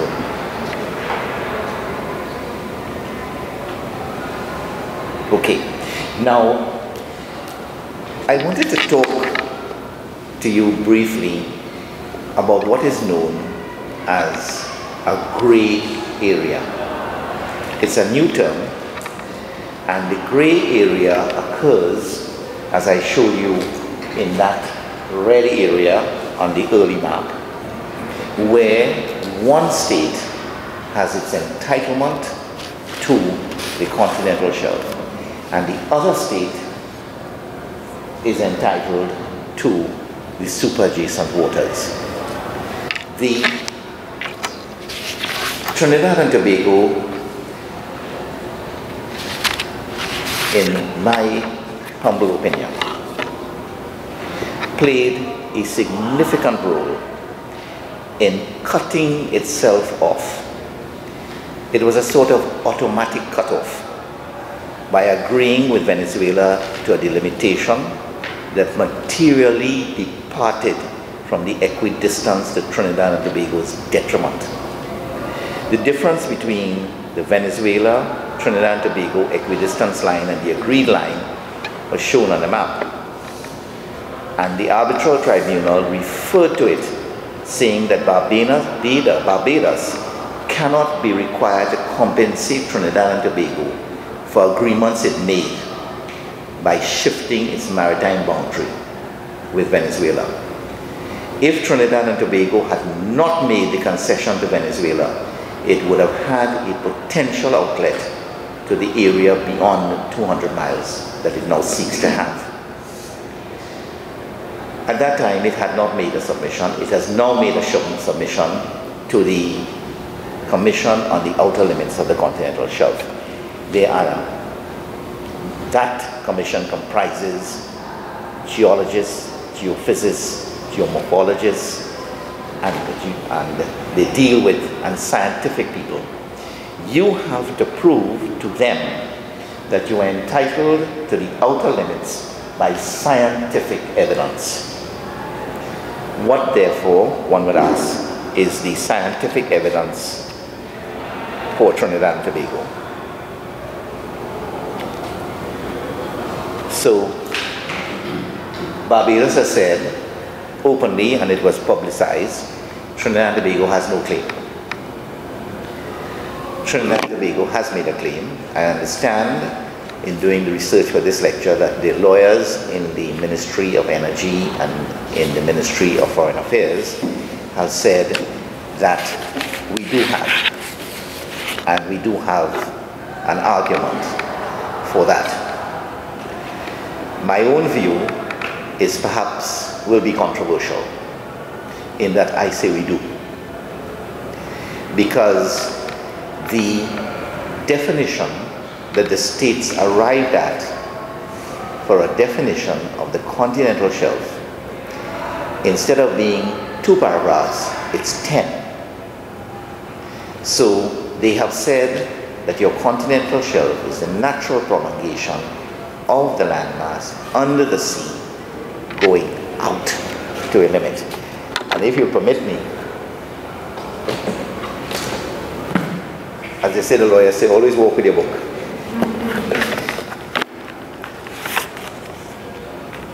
You see, the continental shelf of a coastal state comprises the seabed and subsoil of the submarine areas that extend beyond its territorial sea, so beyond 12 miles, throughout the natural prolongation of the land territory to the outer edge of the continental margin, or to a distance of 200 nautical miles from the baseline from which the breadth of the territorial sea is measured. But then they go on in 2 to say that it shall not extend beyond the limits provided by paragraphs 4 to 6. And in 4 to 6, it tells you again that the line delineated in accordance with paragraph 7 deals with sedimentary rock. And further in 5 it says the fixed points comprising the line of the outer limits of the continental shelf on the seabed, drawn in accordance with paragraphs 4a, 1 and 2, shall not exceed 350 nautical miles from the baseline from which a territorial sea is measured, or shall not exceed 100 nautical miles from the 2,500 meter isobath, which is a line connected the depth of 2,500 meters. So in the light of all these arguments, you've got a hodgepodge of some people telling you, well, natural prolongation is set out here, it's a legal definition. But you can't get a legal definition unless you go to science. So the argument for Trinidad and Tobago, Barbados, is you have a legal continental shelf. In the arbitration they said there's one continental shelf, and they are going to 200 miles out to there with their EEZ. Trinidad and Tobago, you have to take that it's an archipelago. And if you measure its continental shelf, this is just my view, you are going from here straight, and from here straight.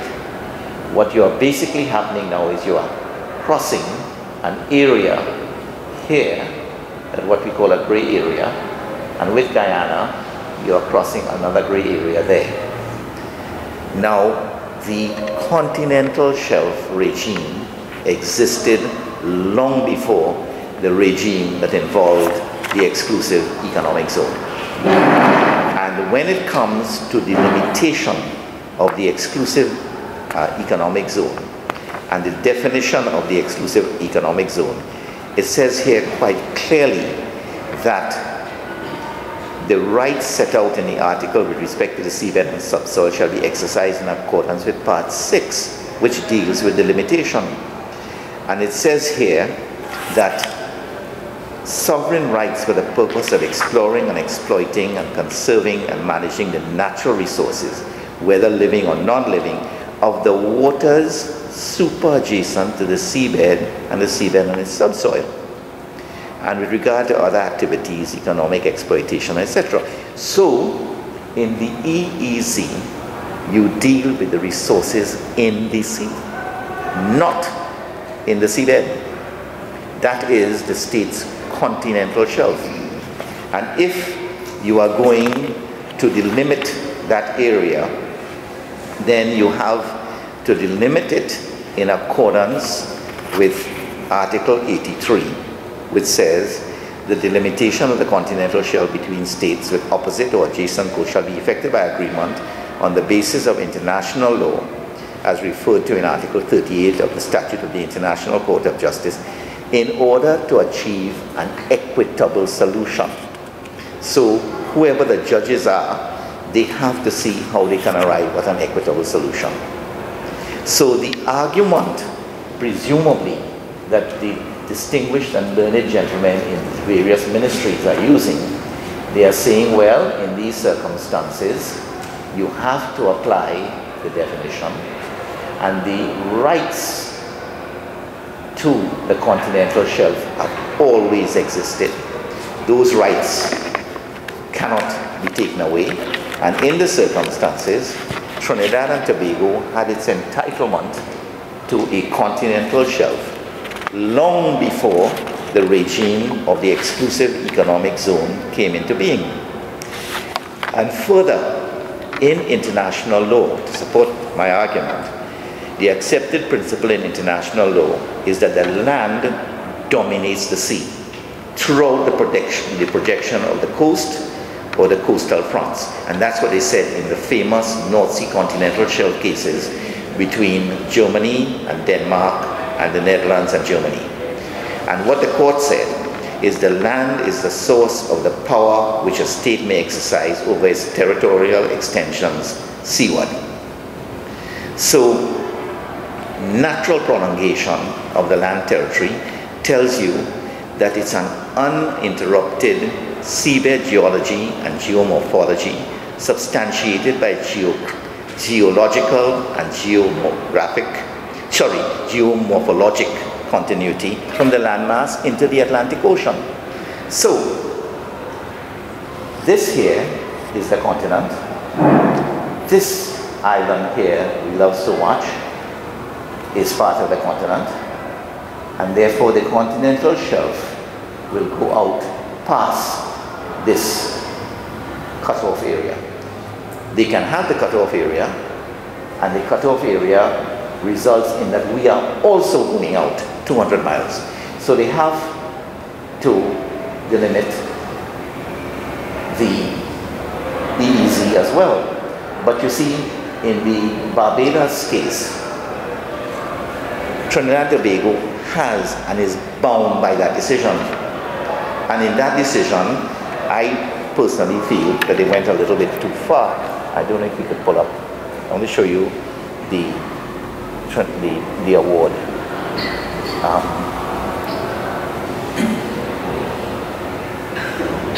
Barbados, not sure now. The Barbados one, yeah.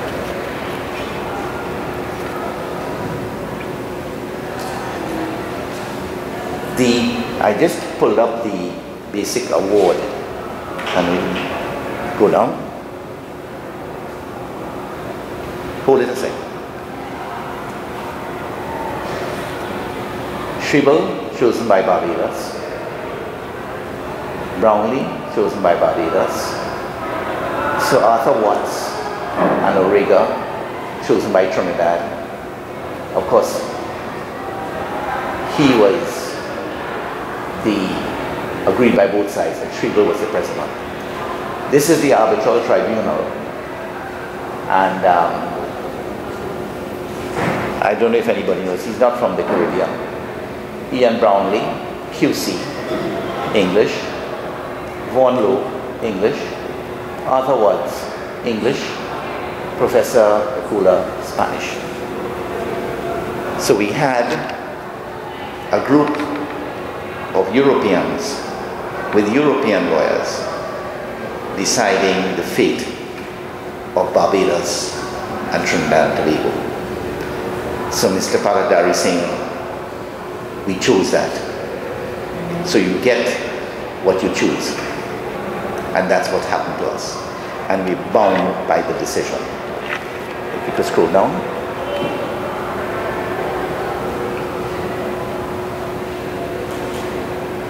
Yeah, go down. Okay, as they put it, the dispositive, which is the decision, they said they had jurisdiction to limit the maritime boundary of the shelf.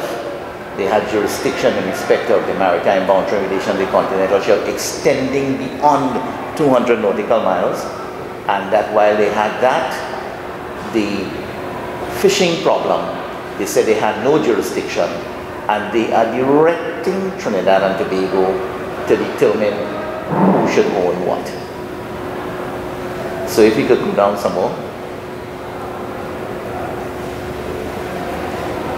That is the boundary, and a series of geodetic lines join the parties, and the claims of the parties inconsistent with the boundary that I showed you all later are not accepted.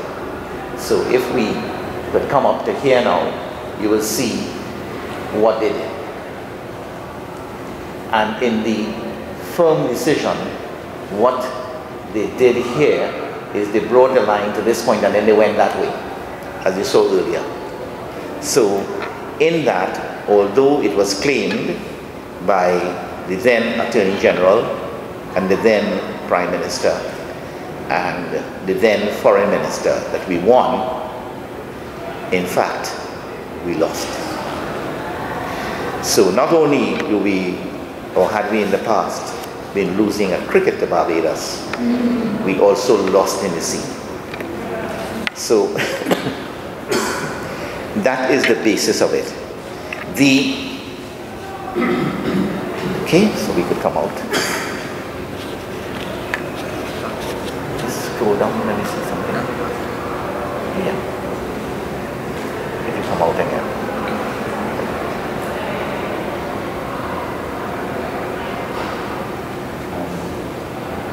If you go up to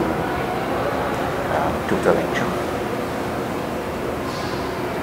and come right down. That's what we are just done. Yeah, come on, sorry. I'm just trying to sort out a map I'm looking for. Yes. That's the last one.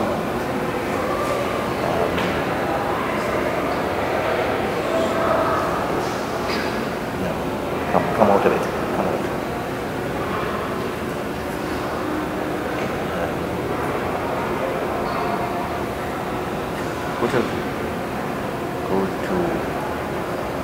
Did you go to IR lecture? That's see what else that's. Come right down. Two. There's a map I'm looking for. Yes. That.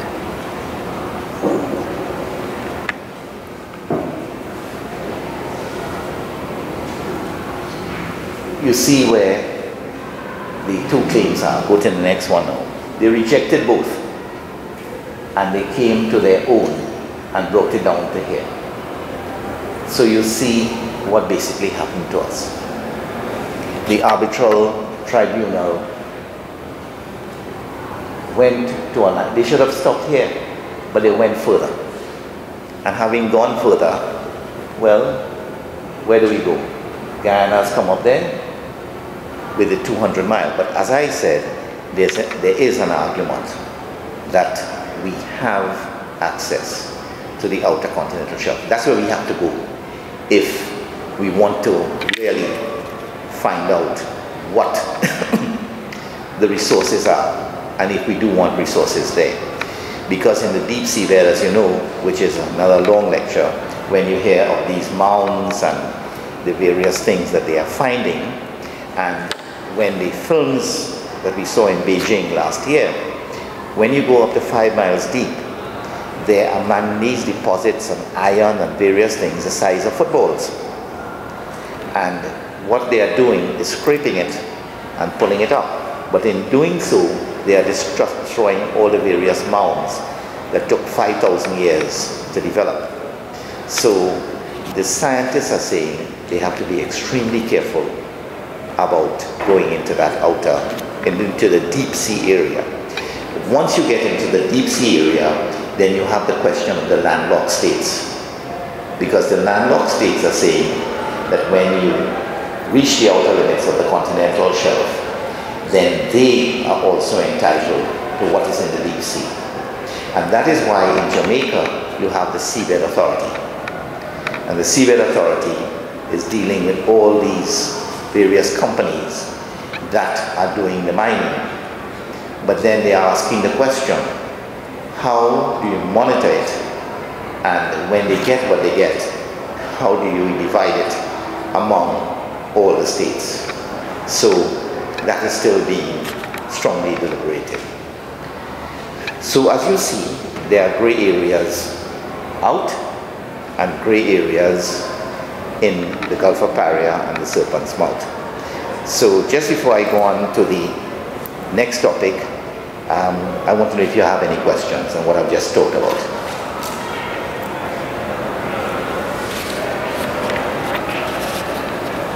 Yes, Mr. Valentine.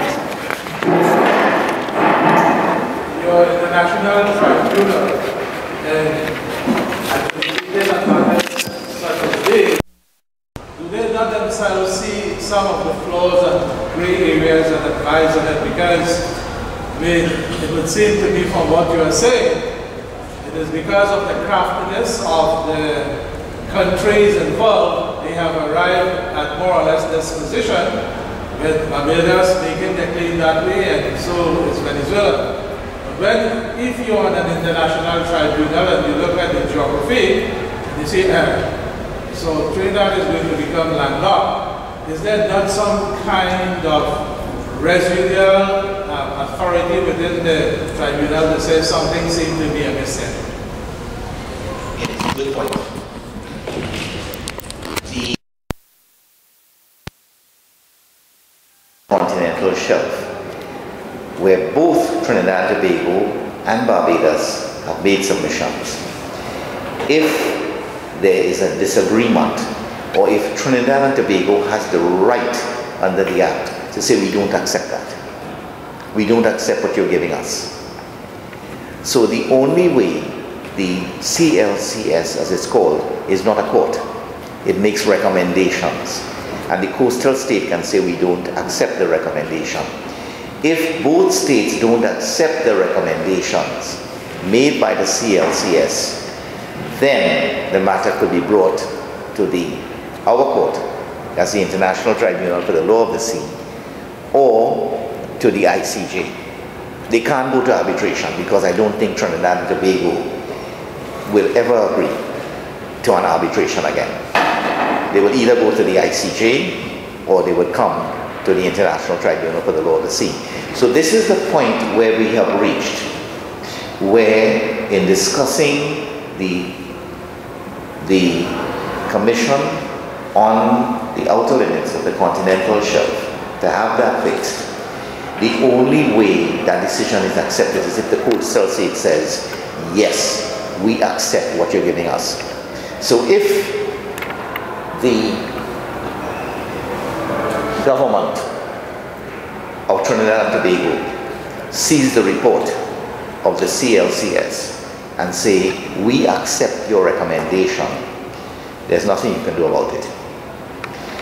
If the government says we don't, then the Commission on the Outer Limits cannot compel you. And if Barbados says not, they can't compel you. So what I basically see here with Barbados and Trinidad and Tobago, and it takes a long time, my term ends in 9 years, so perhaps one of you will sit as a judge nominated by Trinidad and Tobago, and you will be able to make a positive contribution. So that is where it can. In other words, it's not cast in concrete. It is still pending. And one of the reasons that was raised by Bangladesh in this case, and Myanmar, that is currently before us, is what they've stated is, they asked the court that both states have made submissions to the Commission. The Commission itself has said it has so much work that you have to take it in turn, and it does not look as though that matter will come up before them for another 20 years. In fact, they have enough work where some states who have made submissions will not be heard for 33 years because the Commission complains it's short-staffed, it doesn't have permanent members there, and the members complain that they are not paid well enough to be there permanently, so it's going to take a long time. In the meantime, there are suggestions. Well, Trinidad and Tobago, contact the Chinese oil company and tell them, drill, it's yours. And let Barbados file an action and let it come to the court. But it is still, everybody's still very happy. Trinidad and Tobago is getting enough oil and gas at the moment, but when the time comes that they need more, then we're going to have to look at the outer limits of the continental shelf. In the meantime, Barbados, I don't know where they're going, if they have any rigs out there. Not as far as I know anyway, if they started offshore. But at the moment, everything seems to be in limbo. I don't think they have started to explore and exploit. Yes? Although you said that the arbitration decision is binding, I am understanding on the other hand you're saying that the tribunal in fact can override that decision eventually? No, not the tribunal cannot override the arbitral award. Can override is the submission to the Commission on the outer limits of the continental shelf. In other words, if the Commission says to Trinidad and Tobago that you end at the triangle, that you are cut off, that you have no rights further than here, this area here, we have asked Trinidad and Tobago to go right out. Trinidad and Tobago can say we're not accepting it. And Barbados, on the other hand, is saying, Trinidad and Tobago, you have no rights out there because of the agreement we have and because of our 200 miles and because of what the CLCS said in our favor.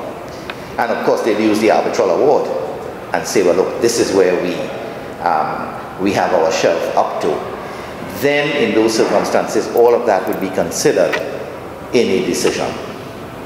But between Trinidad and Tobago and Barbados, we've got to stop there. We can't go and claim areas anywhere beyond that line going this way against Barbados, because that decision is binding between the two states. But on the outer limits, we are really going this way, and we are coming into the 200 miles between these two. That secret accord that is now no longer secret, that they've signed. Okay? I beg your pardon? Can also follow this argument. Right, you didn't come up. Sorry. I'm saying that Guyana can also follow this argument. If they? Guyana. And also could follow the same argument. Yes, Guyana is, as far as I know, putting forward a similar argument because they have also made a submission to the outer limits of the continent, to the CLCS. And as well, if you go further down, Brazil. But certain states have already objected to Brazil's submission. It's a matter that I don't see it being resolved within the next 15 years because the states are objecting and the CLCS is trying its best, but it's not getting what it wants done. They envisage that when the CLCS makes a recommendation, the state will accept it. And the states are reluctant to do that. That's the impression I'm getting so far. So we, Trinidad and Tobago, have to be faced with Guyana. And it is not reported in the Trinidad and Tobago press, it's reported in the Guyana press that Guyana has made certain objections to Trinidad and Tobago. In other words, Guyana has already indicated to the Ministry of Energy, but to extract any information from the Ministry of Energy or any of them, most of the ministries, it's like trying to squeeze water out of a stone. They're not going to talk about it. And I don't think they should, because if you are in the realms of negotiations and you talk about it, then people are going to write about it and comment about it, and it could create problems in the negotiations. But Guyana has objected to some areas here where Trinidad and Tobago is exploring. They have told them, look, and we know you're there, but we want to file our objection. So I understand unofficially that there are some talks going on between the two. Again, as I say, it is most unfortunate that you raised the point earlier that as CARICOM countries, we can't sort it out in CARICOM. We can't have some means of saying, let us resolve our problems, because we are all basically one. And I recall I have very few favorite Calypsonians. Most of them who I thought were my best have gone to the grave, like the mighty spoiler that some of you young people would never know about and have never heard. But you recall what they say makes sense. When Black Starling sang, we came here on one ship from the same place. We are all one. We are together. And this is the basis of the Caribbean moving forward. And at the university in Barbados, at the carnival competition some 20 years ago, young Trinidadian girl sang, "Caribbean people, we must be together." And everybody cheered and everybody agreed, and she got the first prize. And she's now in Trinidad once more.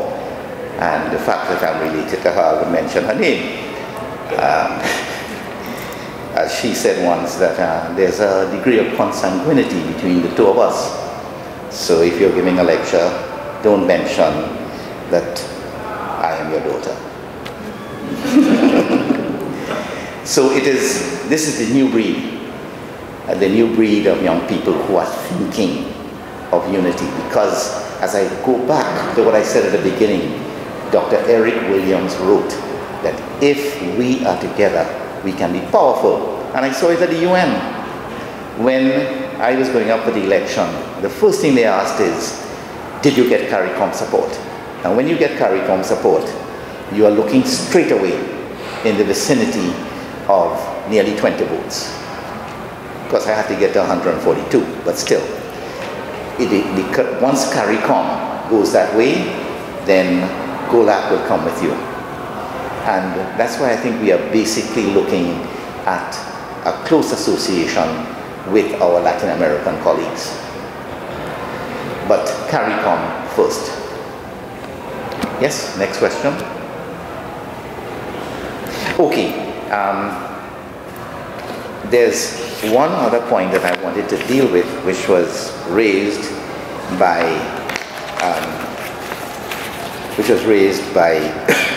your senior lecturer, Mr. Jaipal Singh. He said, talk about international contracts. Now, we in Trinidad and Tobago, we are entering into a lot of international contracts. International contracts not between states, but with international companies, multinational companies. And Trinidad and Tobago, the state itself, can enter into a contract with a multinational company. And if I may just use an example, this was said with tongue in cheek, but where I sit among the judges, I have the judge from China on one side and the judge from India on the other side. And coming to sit between us was the distinguished judge from Senegal. And he walked in the morning and he said, Judge Lucky, you are on the other side. And here am I sitting between the two most powerful economies in the world, India and China. Both of the judges quietly put their head down, and we all looked in the direction of the judge from the United States. And nobody said anything. But we have to face that. There are two powerful economies now. Everybody is trying to trade with them. And they are trying to trade with everybody, because the largest rig in the world is now offshore Brazil, and that's Chinese. The Chinese, as I understood, I don't know, they were trying to get a contract with Trinidad and Tobago to go into the Atlantic. They have been able, because of their links, to get a contract with the Cuban government. So the question is, how do you resolve a dispute between an international company or a state international company and your state? But in Trinidad and Tobago, we are entering into agreements with the various companies, and if you can go back and just show while I'm still talking, what I call the map. Yes. Not the old, the new, upstream. if you look at the upstream map closely, and it's shown there, you will see that the areas that are leased, who they are leased to. And you will see a lot of, like Trinidad, that's ours, and the Repsol, well known. You have Repsol in this area, and then you have these various blocks, which Repsol is here, Chevron is there. So naturally, when they lease, they are leasing this area or entering into agreement that they will exploit. And in the agreement, if they are able to explore, what happens? Because once they are extracting oil, then we make our revenue, and I'm speaking here as a Trinidadian, I've been corrected a few times. As a Trinidadian, we are getting considerable revenue. That's where it's coming from. Oil and gas, and of course the downstream industries. We would enter into a contract or a lease. The question is, and it was posed by your senior lecturer, Mr. Jaipal Singh, that he says, what happens if there's a disagreement, if there's a dispute? Now usually, if as lawyers, and you may have to do that in due course, you are entering into such a contract, you will specifically state the law that is to be applicable. So you have long arguments. For example, if it's United States, we want United States law. And then if it's China, they will say, well, look, what law are we going to apply? They can even say, if the host country says, as happened, we want you to apply the law of Trinidad and Tobago, and the other side says, no, we want you to apply this law, then you can agree in the contract what law you will use. You can even say principles of international law. And then if there's a dispute in here between a multinational company and a state, it will not come to us. In the contract, you will state what the law is. Will it be the law of the host country, or will it be by arbitration? So they usually set up a clause in the agreement. And if we pull up quickly the unitization agreement, you will see how Venezuela handled it. The framework treaty, this one. Okay, if you scroll right down to the end.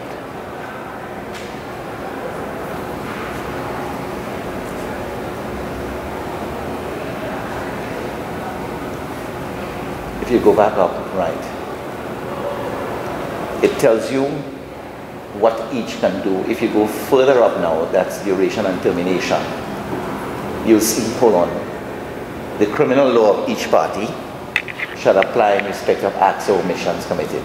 And then they tell you what each party shall exercise civil and jurisdiction in respect of acts. And in the exercise of jurisdiction, what would happen? If you go further up, you would see, again, yes, hold it. I think this would answer, almost say Dr. France, Mr. Jaipal Singh's question.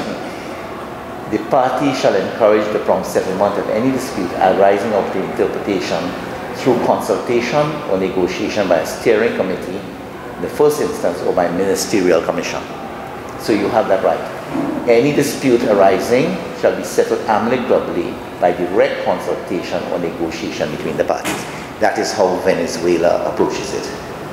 Now, a similar clause can be drafted that the same thing, any dispute arising out of this shall be settled by arbitration.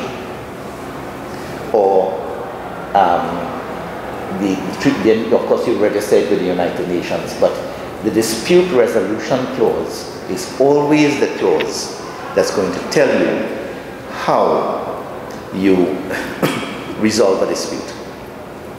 So, when such a contract is being concluded or drafted, then the draftspersons You don't say draftsmen anymore. Apparently I've been corrected, you say draft persons.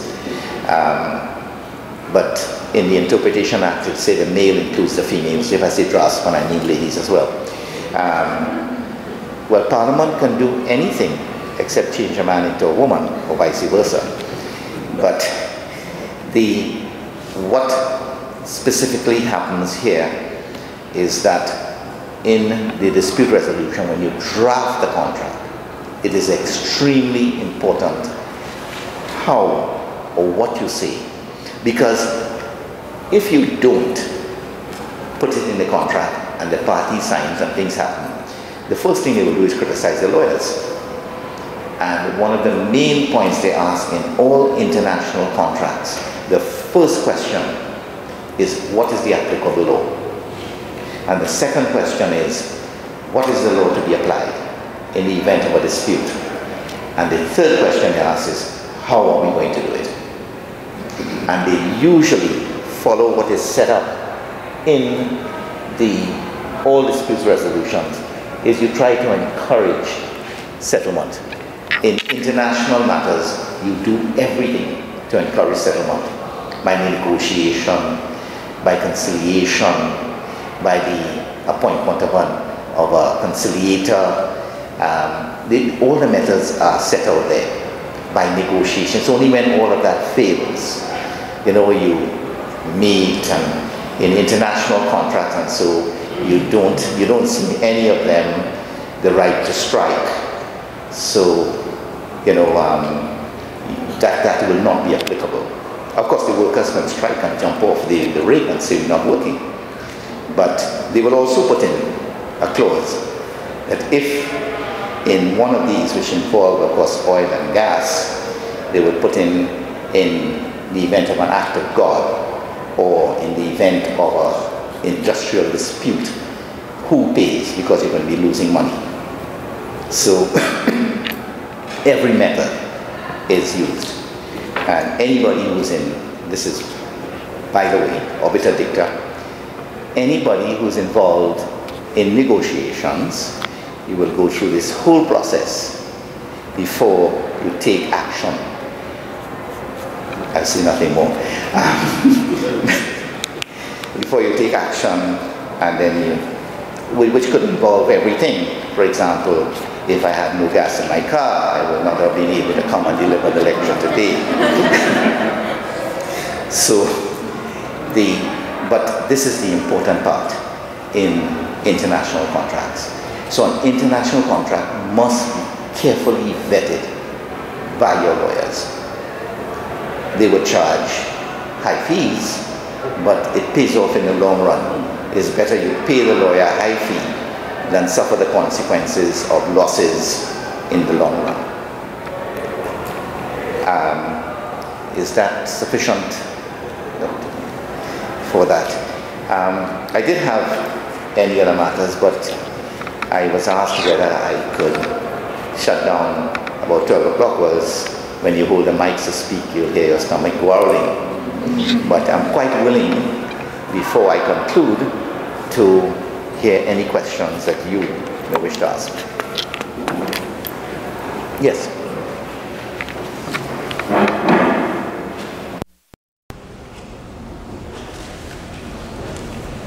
Your Excellency, I have a few areas of concern. When you speak about international contracts, in the past we used to have government-to-government arrangements, and we have memorandum of understanding. I want you to indicate whether or not a memorandum of understanding is as valid as a contract, or are there differences? But more importantly, we have now entered an era of globalization, which state sovereignty seems to be diminishing. And therefore, some multinational corporations are so big and powerful that they push back small states quite in the background. And therefore, with the sovereignty of small states like in the Caribbean being pushed back in the background, whether or not small states can have any kind of impact upon the operations and the way they treat the small states within which they are operated, even though they have entered into contact perhaps with another entity in the state. And the last area I want you to address is the fact, because right 7 miles across the Gulf, we have seen Chavez from time to time getting angry with a lot of multinational corporations. The next thing you hear, they are appropriated or nationalized. And in the case of that kind of nationalization, what sort of remedy is there for those who have suffered that type of appropriation?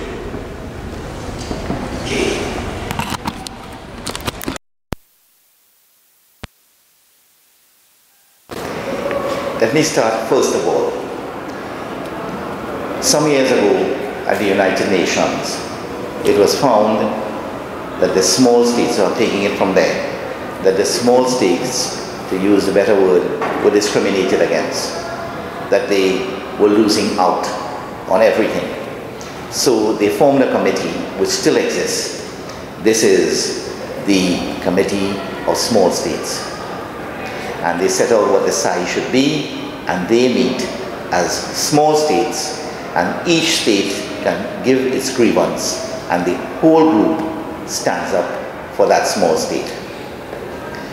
The second thing is that when you have contracts with multinationals, so I'm going backwards, like what Senor Chavez did, and he nationalized, you would have seen that the multinational company asked for compensation.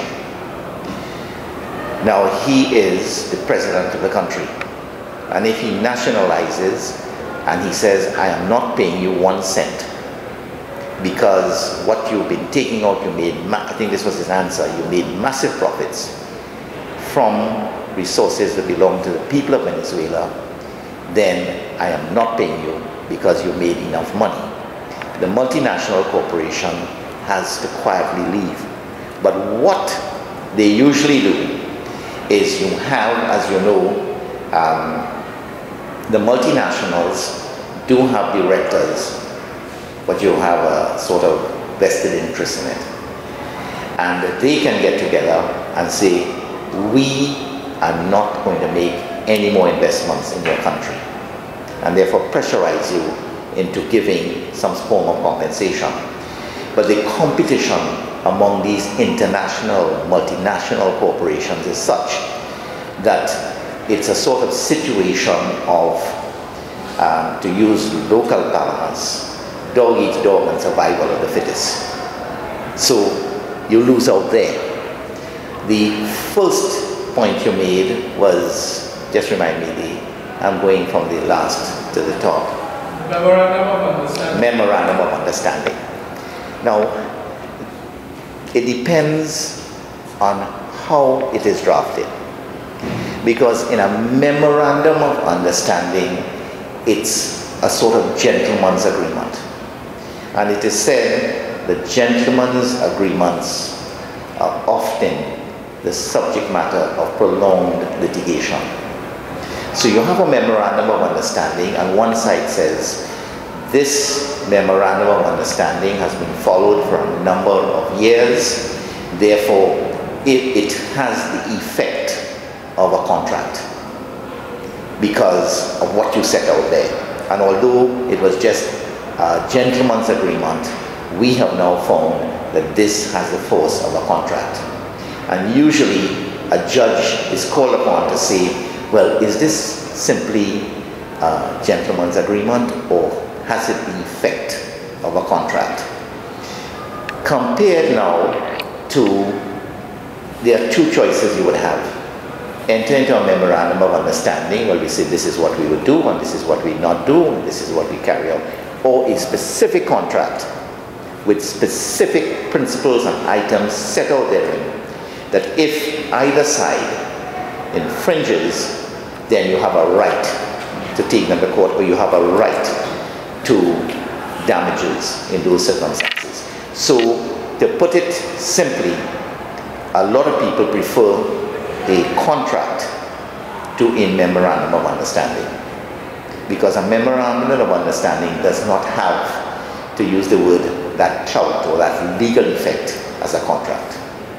So, for example, we can enter into a memorandum of understanding that, with respect to the use of a car or things like that.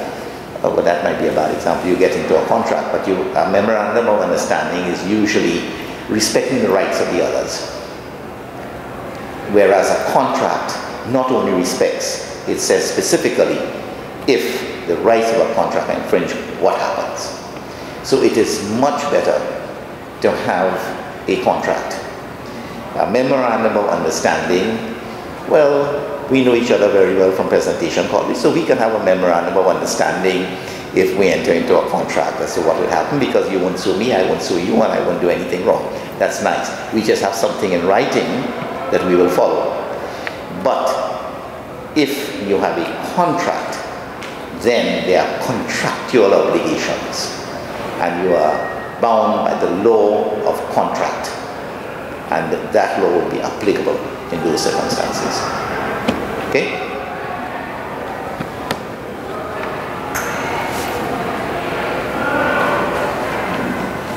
Yes?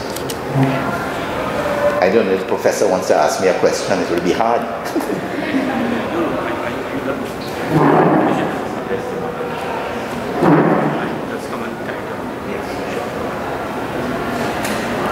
Well, I want to thank Justice Lucky very much for his presence here and his clarification on the topics that he covered.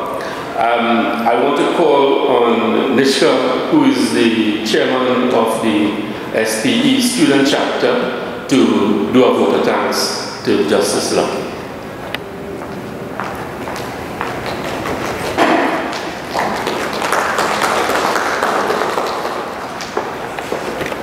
Good day to everyone, students, members of faculty, specially invited guests. A special good day to our guest of honor, His Excellency Justice Lucky. On behalf of the University of Trinidad and Tobago, I would like to thank you for agreeing to be a guest lecturer today for our contract law and negotiations class. Without a doubt, I can say that everyone here now has a clear understanding of the laws of the sea and international contracts. We have all walked away today with a new piece of information. Members of the university present here today are indeed privileged to be in the presence of such a distinguished son of the soil.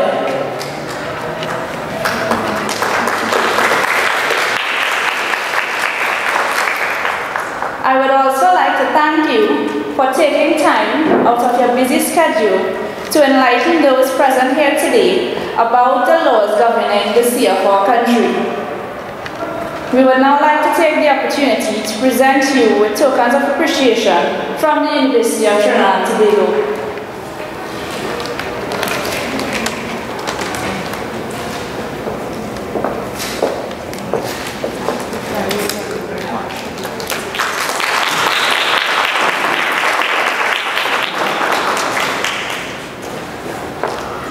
I would also like to call Justice Lucky's brother, Andrew, and his wife to the podium, please.